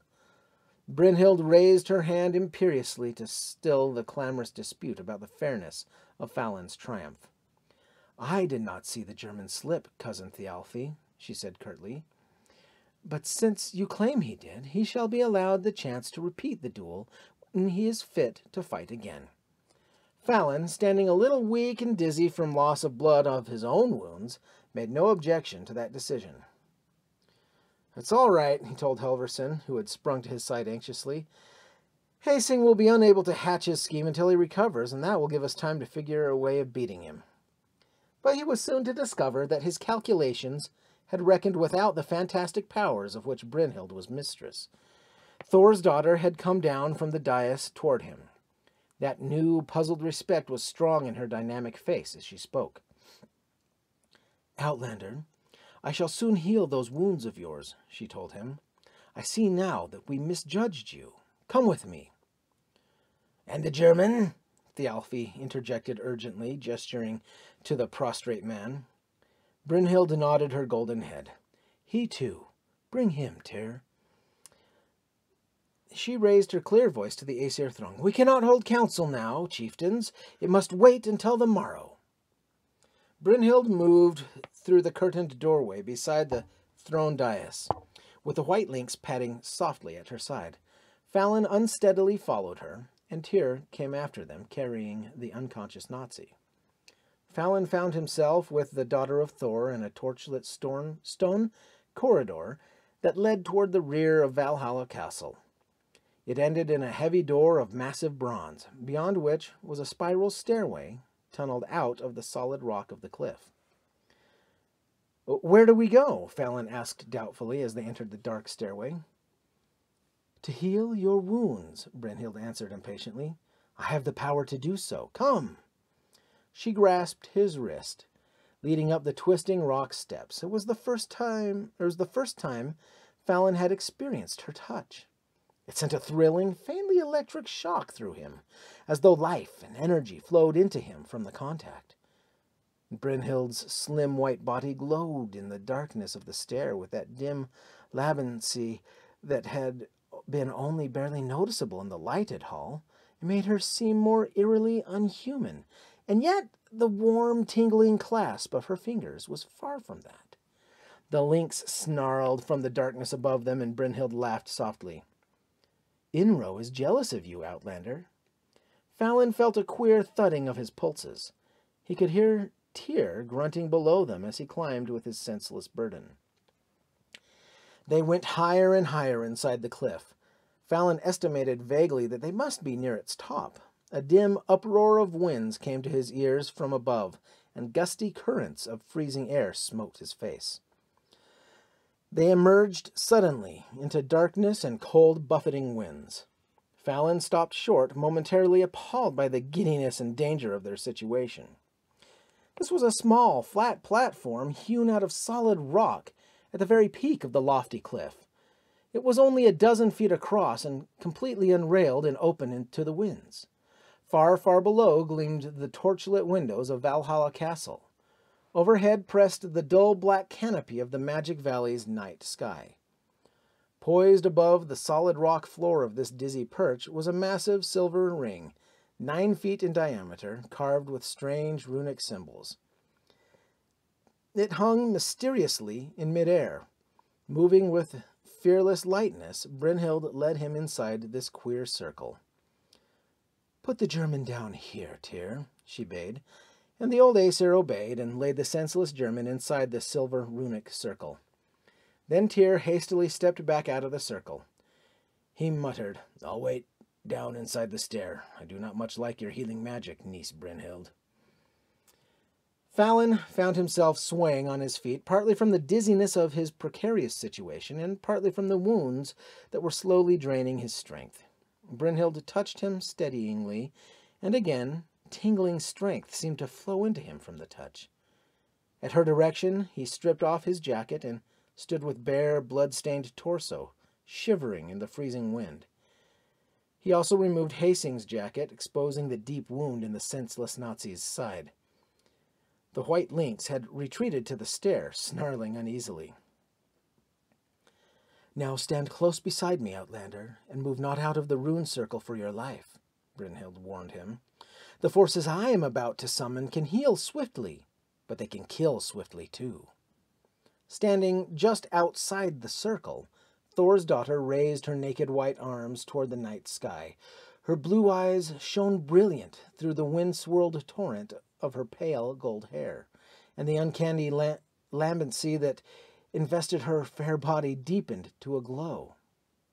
Great gusts of wind suddenly buffeted them furiously, howling and shrieking in their ears as though seeking to tear them from the lofty cliff. The chill night was suddenly roaringly alive with rising storm voices. Fallon felt a shivering not wholly born of the cold. Brynhild's silver-ringing laughter pealed out on the raging wind. Her face was turned toward the zenith, and from her upstretched fingertips seemed to dart tiny threads of light. The American's hair rose on his head. He sensed the ominous gathering of vast forces. Crash! He staggered, dazed and blinded by the terrific bolt of lightning that stabbed down at them. That flaring bolt seemed to strike down toward Brynhild's upstretched hands, and then to be deflected toward the silver ring.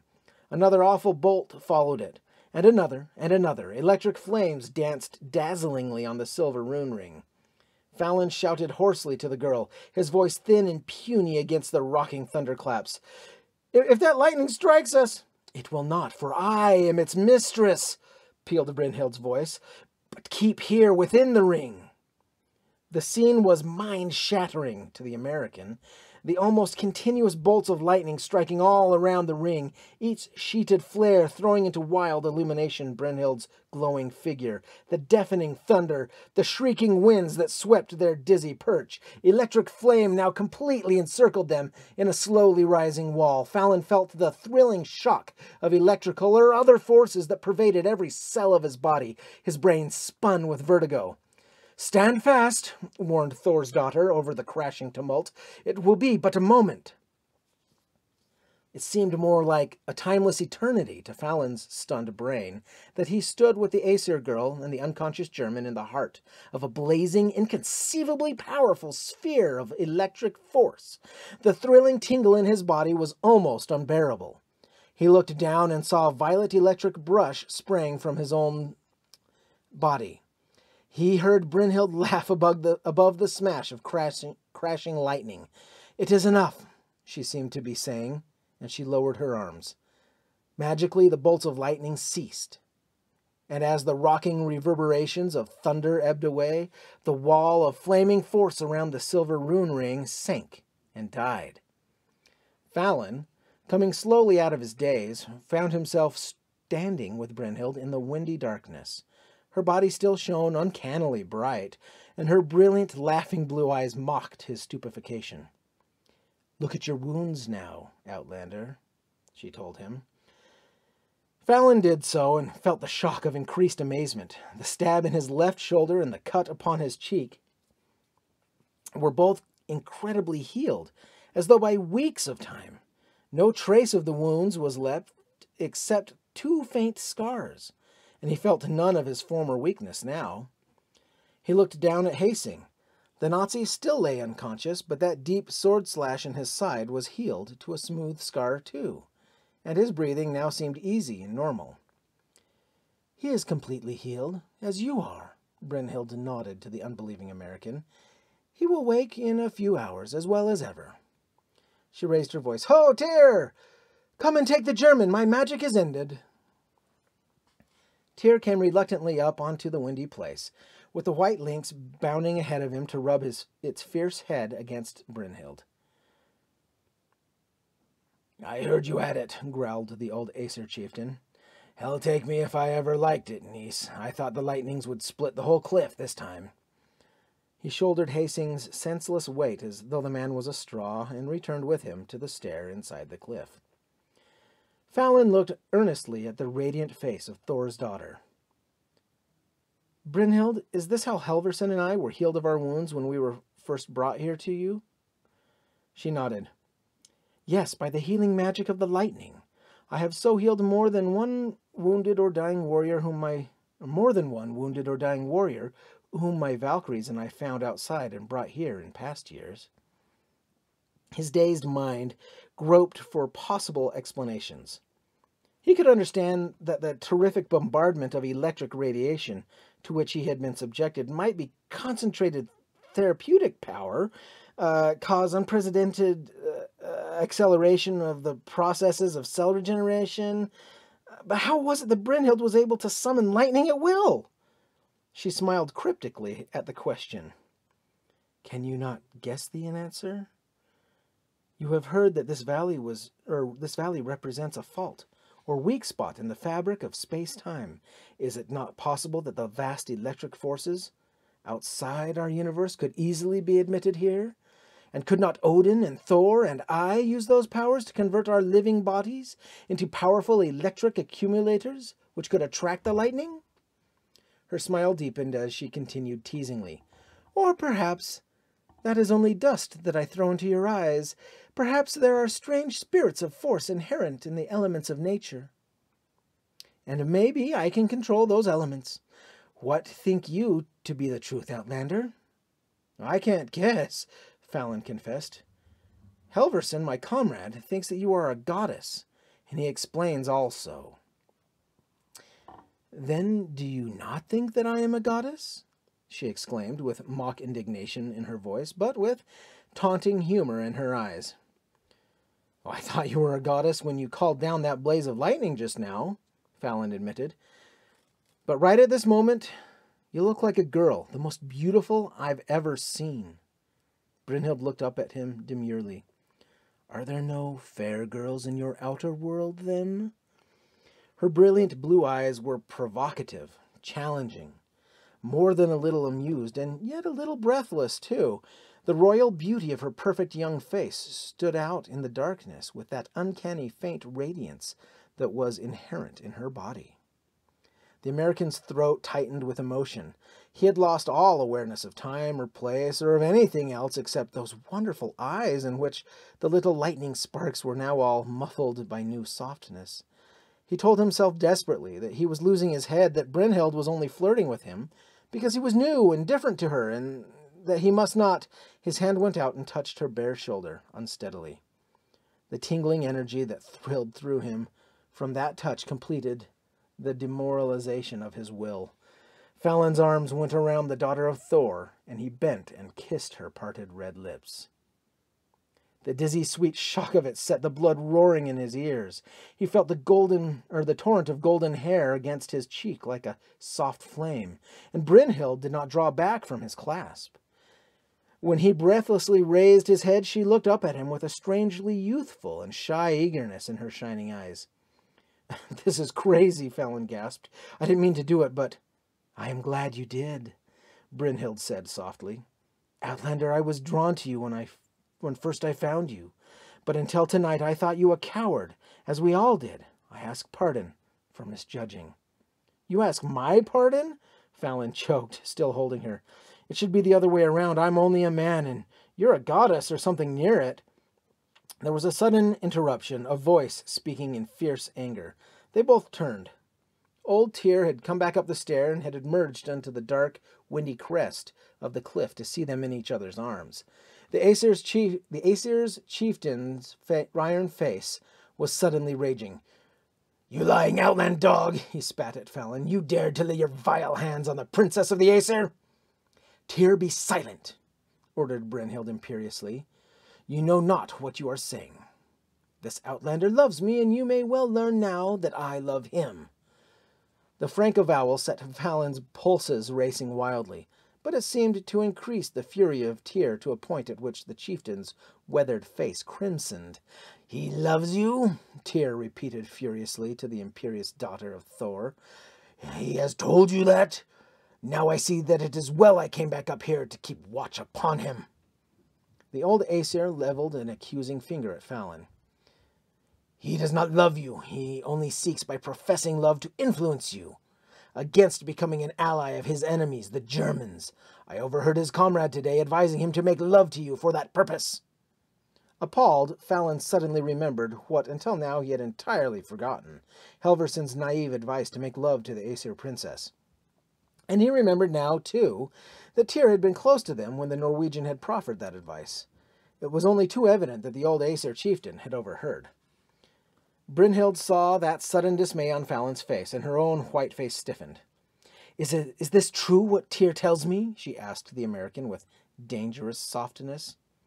"Let him deny it if he can," Tyr bellowed. Fallon's voice was hoarse. "It's true that Helverson said something foolish like that, but I paid no attention to him. Brynhild, you can't believe that I had that in mind just now." Brynhild's small hand flashed, and the stinging slap stopped the words in Fallon's throat. He stared at her unbelievingly. Wild anger blazed in the face of Thor's daughter. The little lightnings in her blue eyes flashed out ragingly. As though sensing its mistress's mood, the crouching white lynx sprang up and snarled horribly. "I see that I did not misjudge you, and that the German was right," flared Brynhild. "Coward you may not be, but false-hearted trickster you are." "Brynhild, listen," he pleaded desperately, but the white-hot flame of her anger brooked no defense. "Now I see that the German spoke the truth when he said that all your outland western nations are treacherous and evil," she blazed. "Nations whose men hate honest war and seek to gain their cause by whispering lying words of love." She made a furious gesture. "Tyr, my decision is made. We Aesir ally ourselves to the Germans. They at least fight by clean war and battle and not by trickery. With them we'll shatter these western peoples and all their evil." Fallon stepped forward in frantic appeal. "Brynhild, you can't do that. If you let the Germans use your powers—" A sword point pricking at his back checked his advance, and the harsh voice of Tyr grated a question. "Shall I kill the dog now, niece Brynhild?" "No, he shall see the doom of his degenerate race begin for his greater punishment," choked the raging daughter of Thor. "He and his comrades shall ride forth with us when we Aesir go to join the Germans." Her voice flared like a silver bugle. "Lock them up until then, Tyr, and send riders down the valley with orders to gather every warrior of the Aesir here at Valhalla tomorrow night. Tell them we go forth at last to war, that we ride forth then to join the Germans in the great battle for the outer world." Chapter 6. Wrath of a Goddess. Darkness was creeping again across the Valley Asgard like a slow, stealthy tide. During all the long day, there had been ceaseless bustle of feverish activity around Valhalla. The clang of hammers on weapons and armor, the excited shouts of hurrying men, the rattling hoofs of horsemen hastily coming and going, now faded into a tense silence with the coming of night. Fallon looked sickly down from the narrow window at the swarms of tossing red torches in front of the castle. The torchlight glinted off the gleaming helmets and armor of hosts of horsemen who were gathering down there. There was something ominous and unnerving about the quietness of that warlike host. His face was haggard as he turned to Helverson. The big Norwegian sat somberly in a corner of the locked room, his wrists bound behind him by hide thongs as Fallon's were. He did not raise his leonine yellow head as the American came toward him. "We've got to do something," Fallon exclaimed, his voice raw. "They're gathering there now." "There is nothing we can do," rumbled Helverson. "All now is in the hands of the Norns." "Damn such fatalism," raged Fallon. "If I'd killed Hastings as I intended, things would have been different. And even though I failed there, Brynhild still wouldn't have turned toward the Germans if it hadn't been for your cursed fool's advice that came to her ears." He stopped suddenly. He looked shamefacedly at the other, stolid Norwegian. "I'm sorry, Nels. You know I didn't mean that," he muttered. "My nerve must be cracking." "But we can't let Brynhild lead the Aesir out to join the Nazis," he repeated tautly. "It's not just the Aesir warriors I'm most fearful about, though their appearance will have a superstitious effect that may swing the whole North behind the axis. It's Brynhild and her terrific powers over natural forces. I saw her call down storm and lightning last night. If Hitler's men get the secret powers like that..." He left it unfinished, for his agonized mind had swung to his other and deeper torment. "She thinks that I made love to her only as a trick. I couldn't convince her that I do love her and always will, whether she is girl or goddess." Helverson's thoughts had shifted, for the big Norwegian rumbled. "Many months must have passed in the outside world during the couple of days we've been in this valley. What has happened in the war out there during that time?" Both men jumped to their feet as the lock of their door grated. Red torchlight spilled into the dusky room. Tyr and Heimdall, in full armor, entered with two warriors. "Are you ready to ride, Outlanders?" spat Tyr. "Are you ready to go forth with us and see us join the Germans to smash your lying race?" "Tyr, let me talk with Brynhild," pleaded Fallon. "If she'll only listen to me." "She's listened to too many of your honeyed lies," roared the old Aesir chieftain. Tall Heimdall, glaring at the two comrades, added, "If we had had our way, you'd have been dead hours ago." For a moment, Fallon's mind lit to a vague gleam of desperate hope. Perhaps the fact that Brynhild had prevented their deaths so far meant that despite her anger, she had not completely conquered the love for him which she had admitted. Then he saw the falsity of that hope. She was sparing them this long only that they might taste the bitterness of seeing the defeat and disaster of their country's forces. Tyr shoved him roughly toward the door. "Get started, Outland dog. The Aesir are now ready now to ride." Hands still bound behind them, Fallon and Helverson walked in heavy silence down the massive stairs ahead of their stalking escort. They emerged from Valhalla Castle into cold, windy darkness, splashed by the quivering light of many red torches. Out here in the torchlit night, a great host of fierce-faced Aesir warriors in full armor silently sat on their horses. The crimson rays glinted and gleamed from horned helmets and battered breastplates, from huge battle axes and sword hilts. A superhuman tension of expectation seemed brooding over the 2,000 mounted men. Thralls held the bridles of a score of unmounted horses. Fallon and the Norwegian were roughly thrust into the saddles of 2 of these steeds. Their hands were not unbound, and glaring Aesir warriors took the bridles of their horses to lead them. At that moment, the tense silence of the great host was broken suddenly by a tremendous shout. "The princess!" crashed the chorus of yelling voices. Fallon twisted in the saddle. His heart thudded as he saw Brynhild striding lithely out of the castle into the torchlight. She wore the supple, glittering mail, but her pale golden head was unhelmed. Her light sword swung at her belt, and the white lynx loped beside her. A little behind her came the sullen-eyed Thialfi and the trim, handsome black figure of Victor Hasing. They were followed by the slim, mailed Valkyries. Fallon's heart contracted with impotent rage at the sight of the Nazi. Hasing showed no sign of ill effects from his wound now, and his pale eyes had a glitter of triumph in them. "The princess! Homage to Thor's daughter!" crashed the shouts of the hosts, and a forest of swords and axes flashed up in salute. Brynhild flung her wide hand in acknowledgment of that wild greeting. Her royal beauty was like a thing of leaping flame tonight. Her brilliant eyes swept the fierce host, ignoring Fallon. "Lords and captains of the Aesir, this night we go forth again to that which you have all longed for. To war!" her voice rang. "Yes, to clean, honest war, man to man, sword to sword, and fair, fierce combat such as we knew and loved before we came to this valley." "War! Good, clean war again!" yelled the eager host in fierce delight. "Before this night passes, you shall know battle again," Brynhild promised. She gestured toward Victor Hasing. "This man tells me that the valiant Germans who are to be our allies are less than a night's ride from here." "It is true," Hasing exclaimed loudly to the host. "I went forth from this valley just now and communicated by certain means with an army of my countrymen that is not far from here." Fallon understood. The Nazi had gone out of the valley to his plane in the gorge and had used its radio to communicate with the nearest German forces.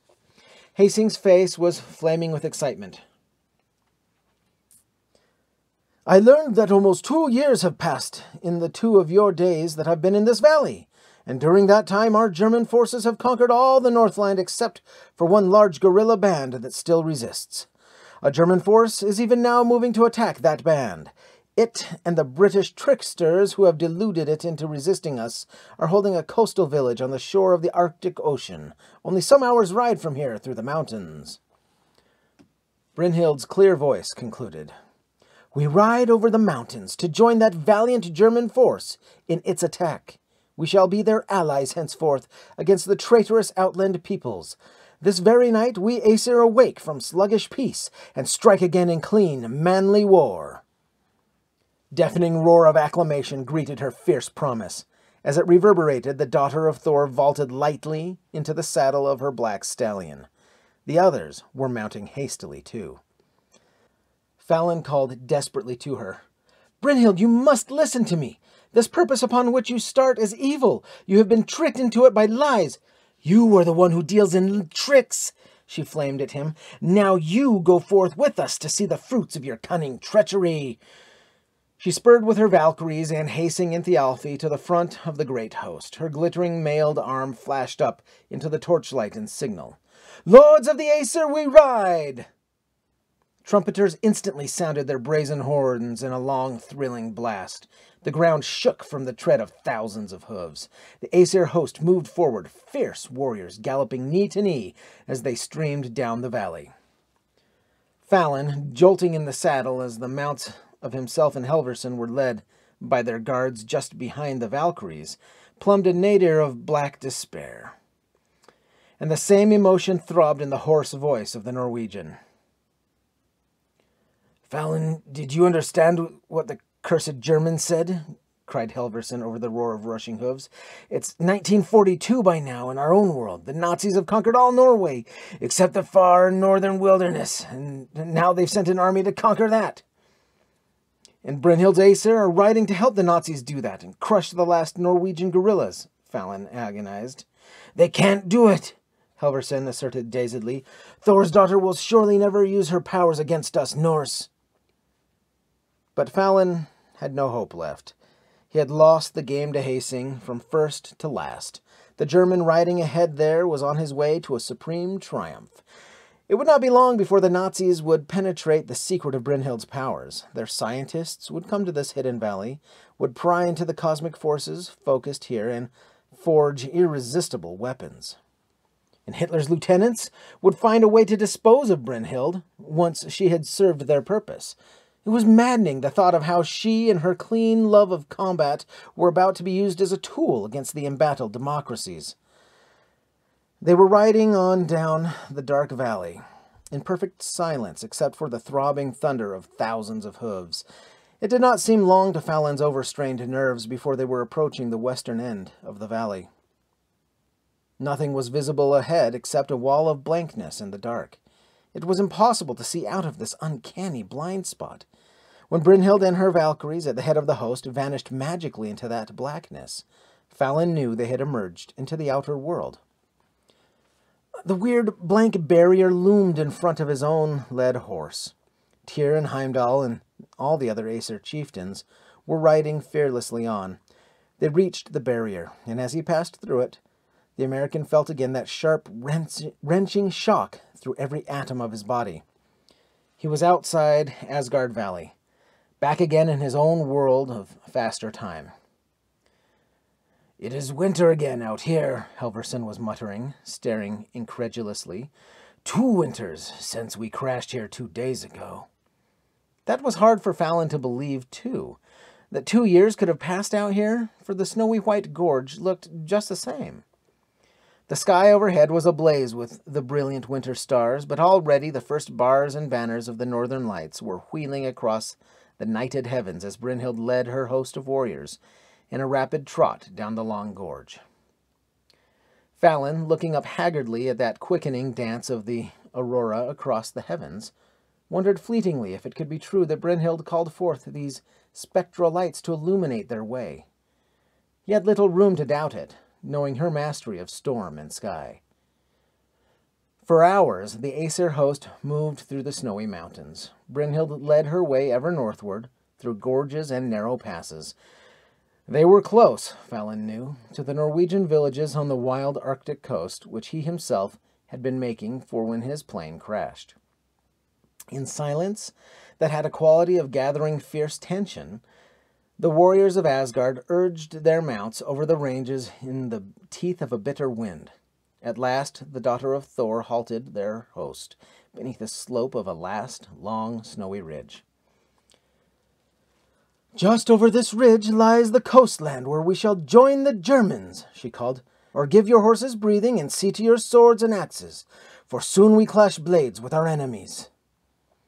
The blazing excitement in her eyes was reflected by the fierce battle light in the faces of all the Aesir host. Fallon tried despairing final appeal. "Brynhild, you can't do this thing!" He was interrupted. Heimdall had been alertly listening and now uttered a sharp exclamation. "Listen, there is battle now over the ridge!"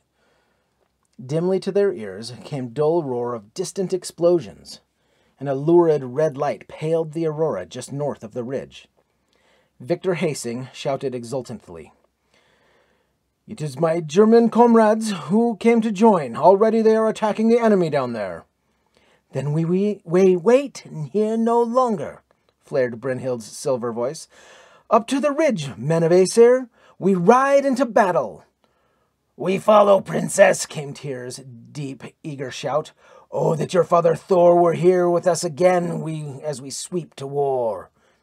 Up the snowy slope spurred the whole great host, led by Brynhild's slim, shining figure and the loping lynx, and the wild war lust of the Aesir thousands broke forth in ringing battle cries. Fallon, gripping the saddle with his knees as his own mount was swept along by his guards, saw that Nels Helverson's face was crimson with emotion. The big Norwegian was making mad efforts to burst his bonds as he heard the roar of battle from over the ridge. "My countrymen and yours are fighting over there," he cried hoarsely to Fallon. "I will fight and die with them if I can get free, even against Thor's daughter and the Aesir." Spread out in a long mass, the excited Aesir host reached the flattened crest of this last ridge, and there they suddenly stopped. Brynhild had abruptly drawn rein, and so had all her fierce followers. They seemed stricken into stupefaction by the spectacle which lay before them, and whose ear-splitting uproar now clearly reached them. Fallon, close behind her, saw the blazing excitement fade from the face of Thor's daughter. He saw it replaced by a stunned, bewildered expression. "Why, what is this that takes place?" she exclaimed bewilderedly. Under the northern lights, the scene before them was appalling. From the ridge on which they sat their horses, the snowy terrain sloped downward for 2 miles to the ice-fringed shore of the heaving black Arctic Ocean. Out on the sea, 2 small steamers were struggling bravely through the ice toward the docks of the little village on the shore. Half the wooden houses in that Norwegian village were burning fiercely. Dive bombers with the black swastika on their wings were swooping continually down through that lurid glare, and the shattering explosion of bombs was constant. Gouts of bursting flames seemed to engulf houses, streets, and women and children who were fleeing toward the docks. The land side of the village was protected by low barricades of frozen earth. Behind those flimsy defenses, scattered handfuls of men with rifles were resisting the advance of a mass of several thousand Nazi infantry pressing toward them from the west.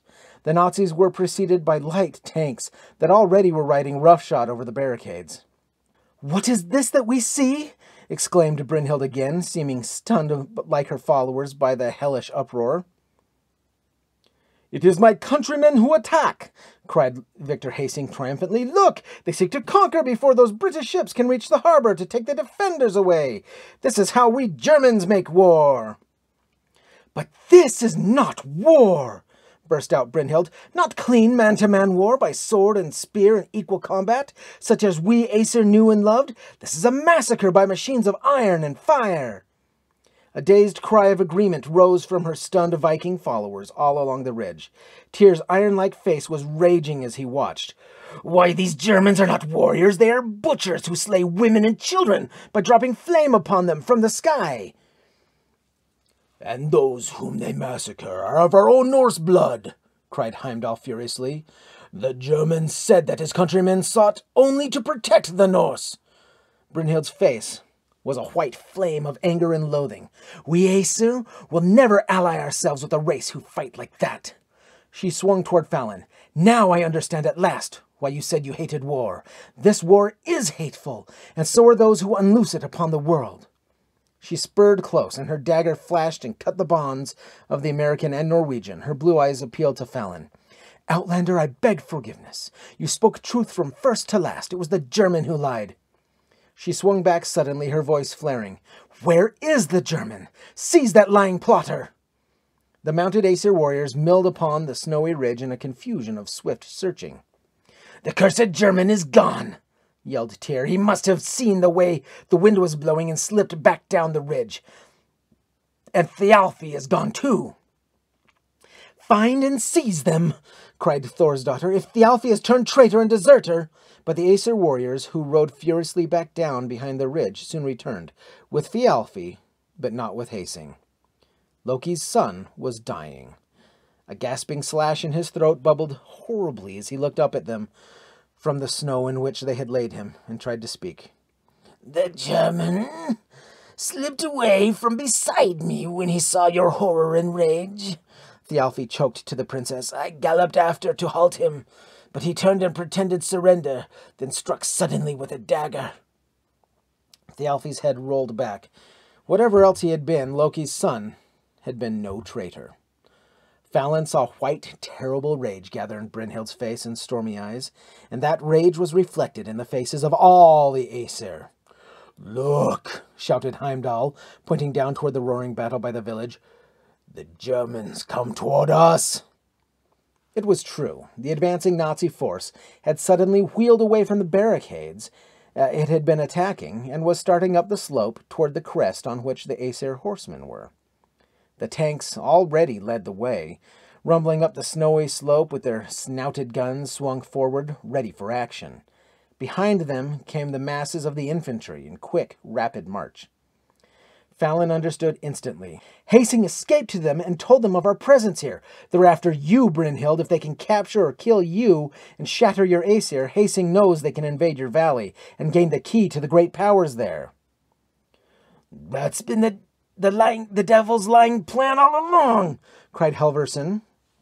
A cry of rage went up from the Aesir host as all understood the duplicity with which Hasing had planned to trick them.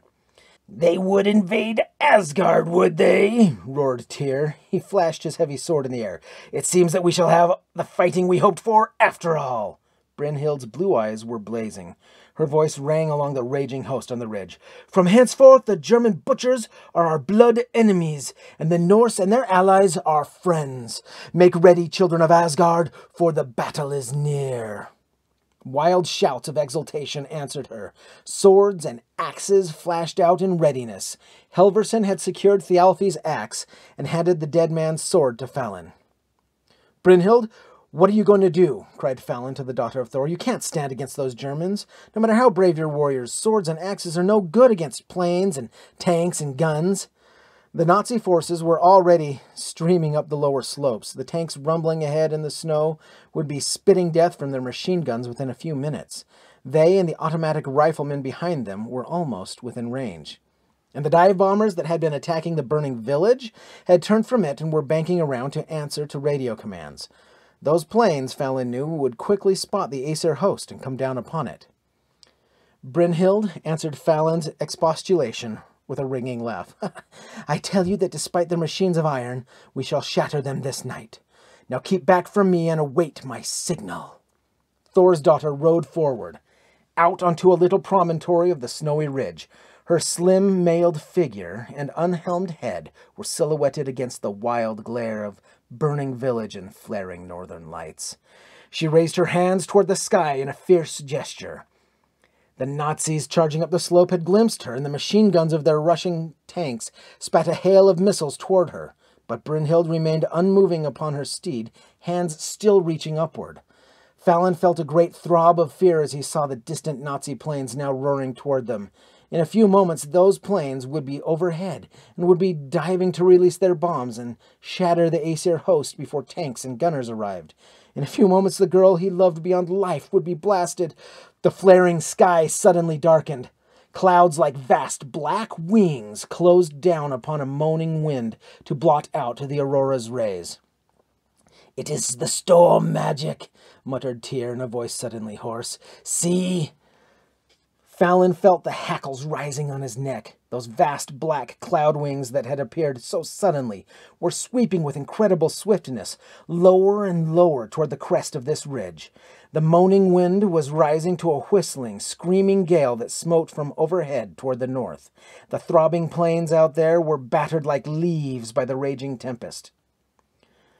"I am afraid, Fallon," husked Helverson, his eyes dilated in the ghastly dusk. "It is the wrath of the goddess." Heaven and earth leaped into blinding light as the titanic bolts of lightning seared down out of the descending blackness. The lambent, gleaming figure of Brynhild was revealed, wild hands still raised skyward.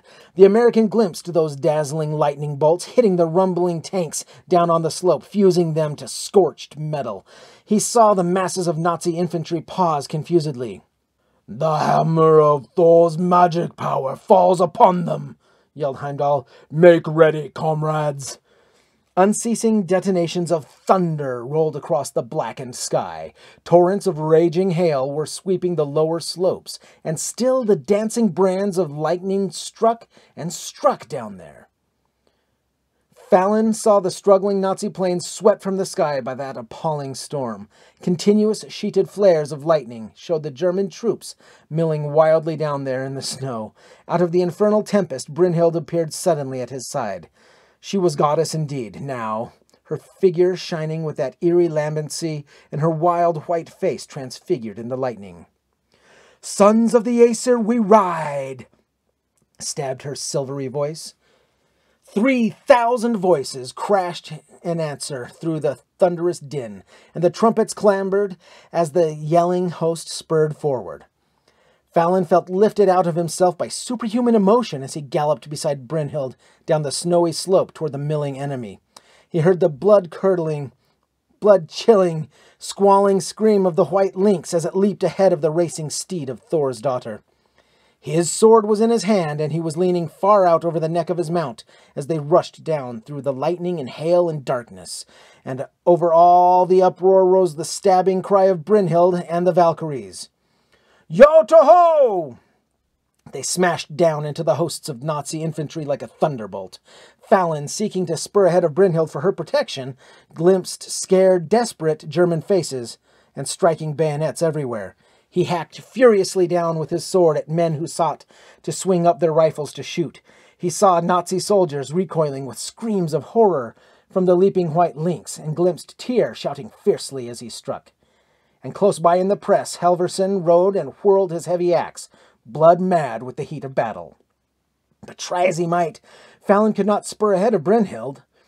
The slim sword of the Daughter of Thor leaped in blurringly swift and deadly stabs, and always, it seemed, the sheeted lightning struck just ahead of her galloping horse and advanced with her.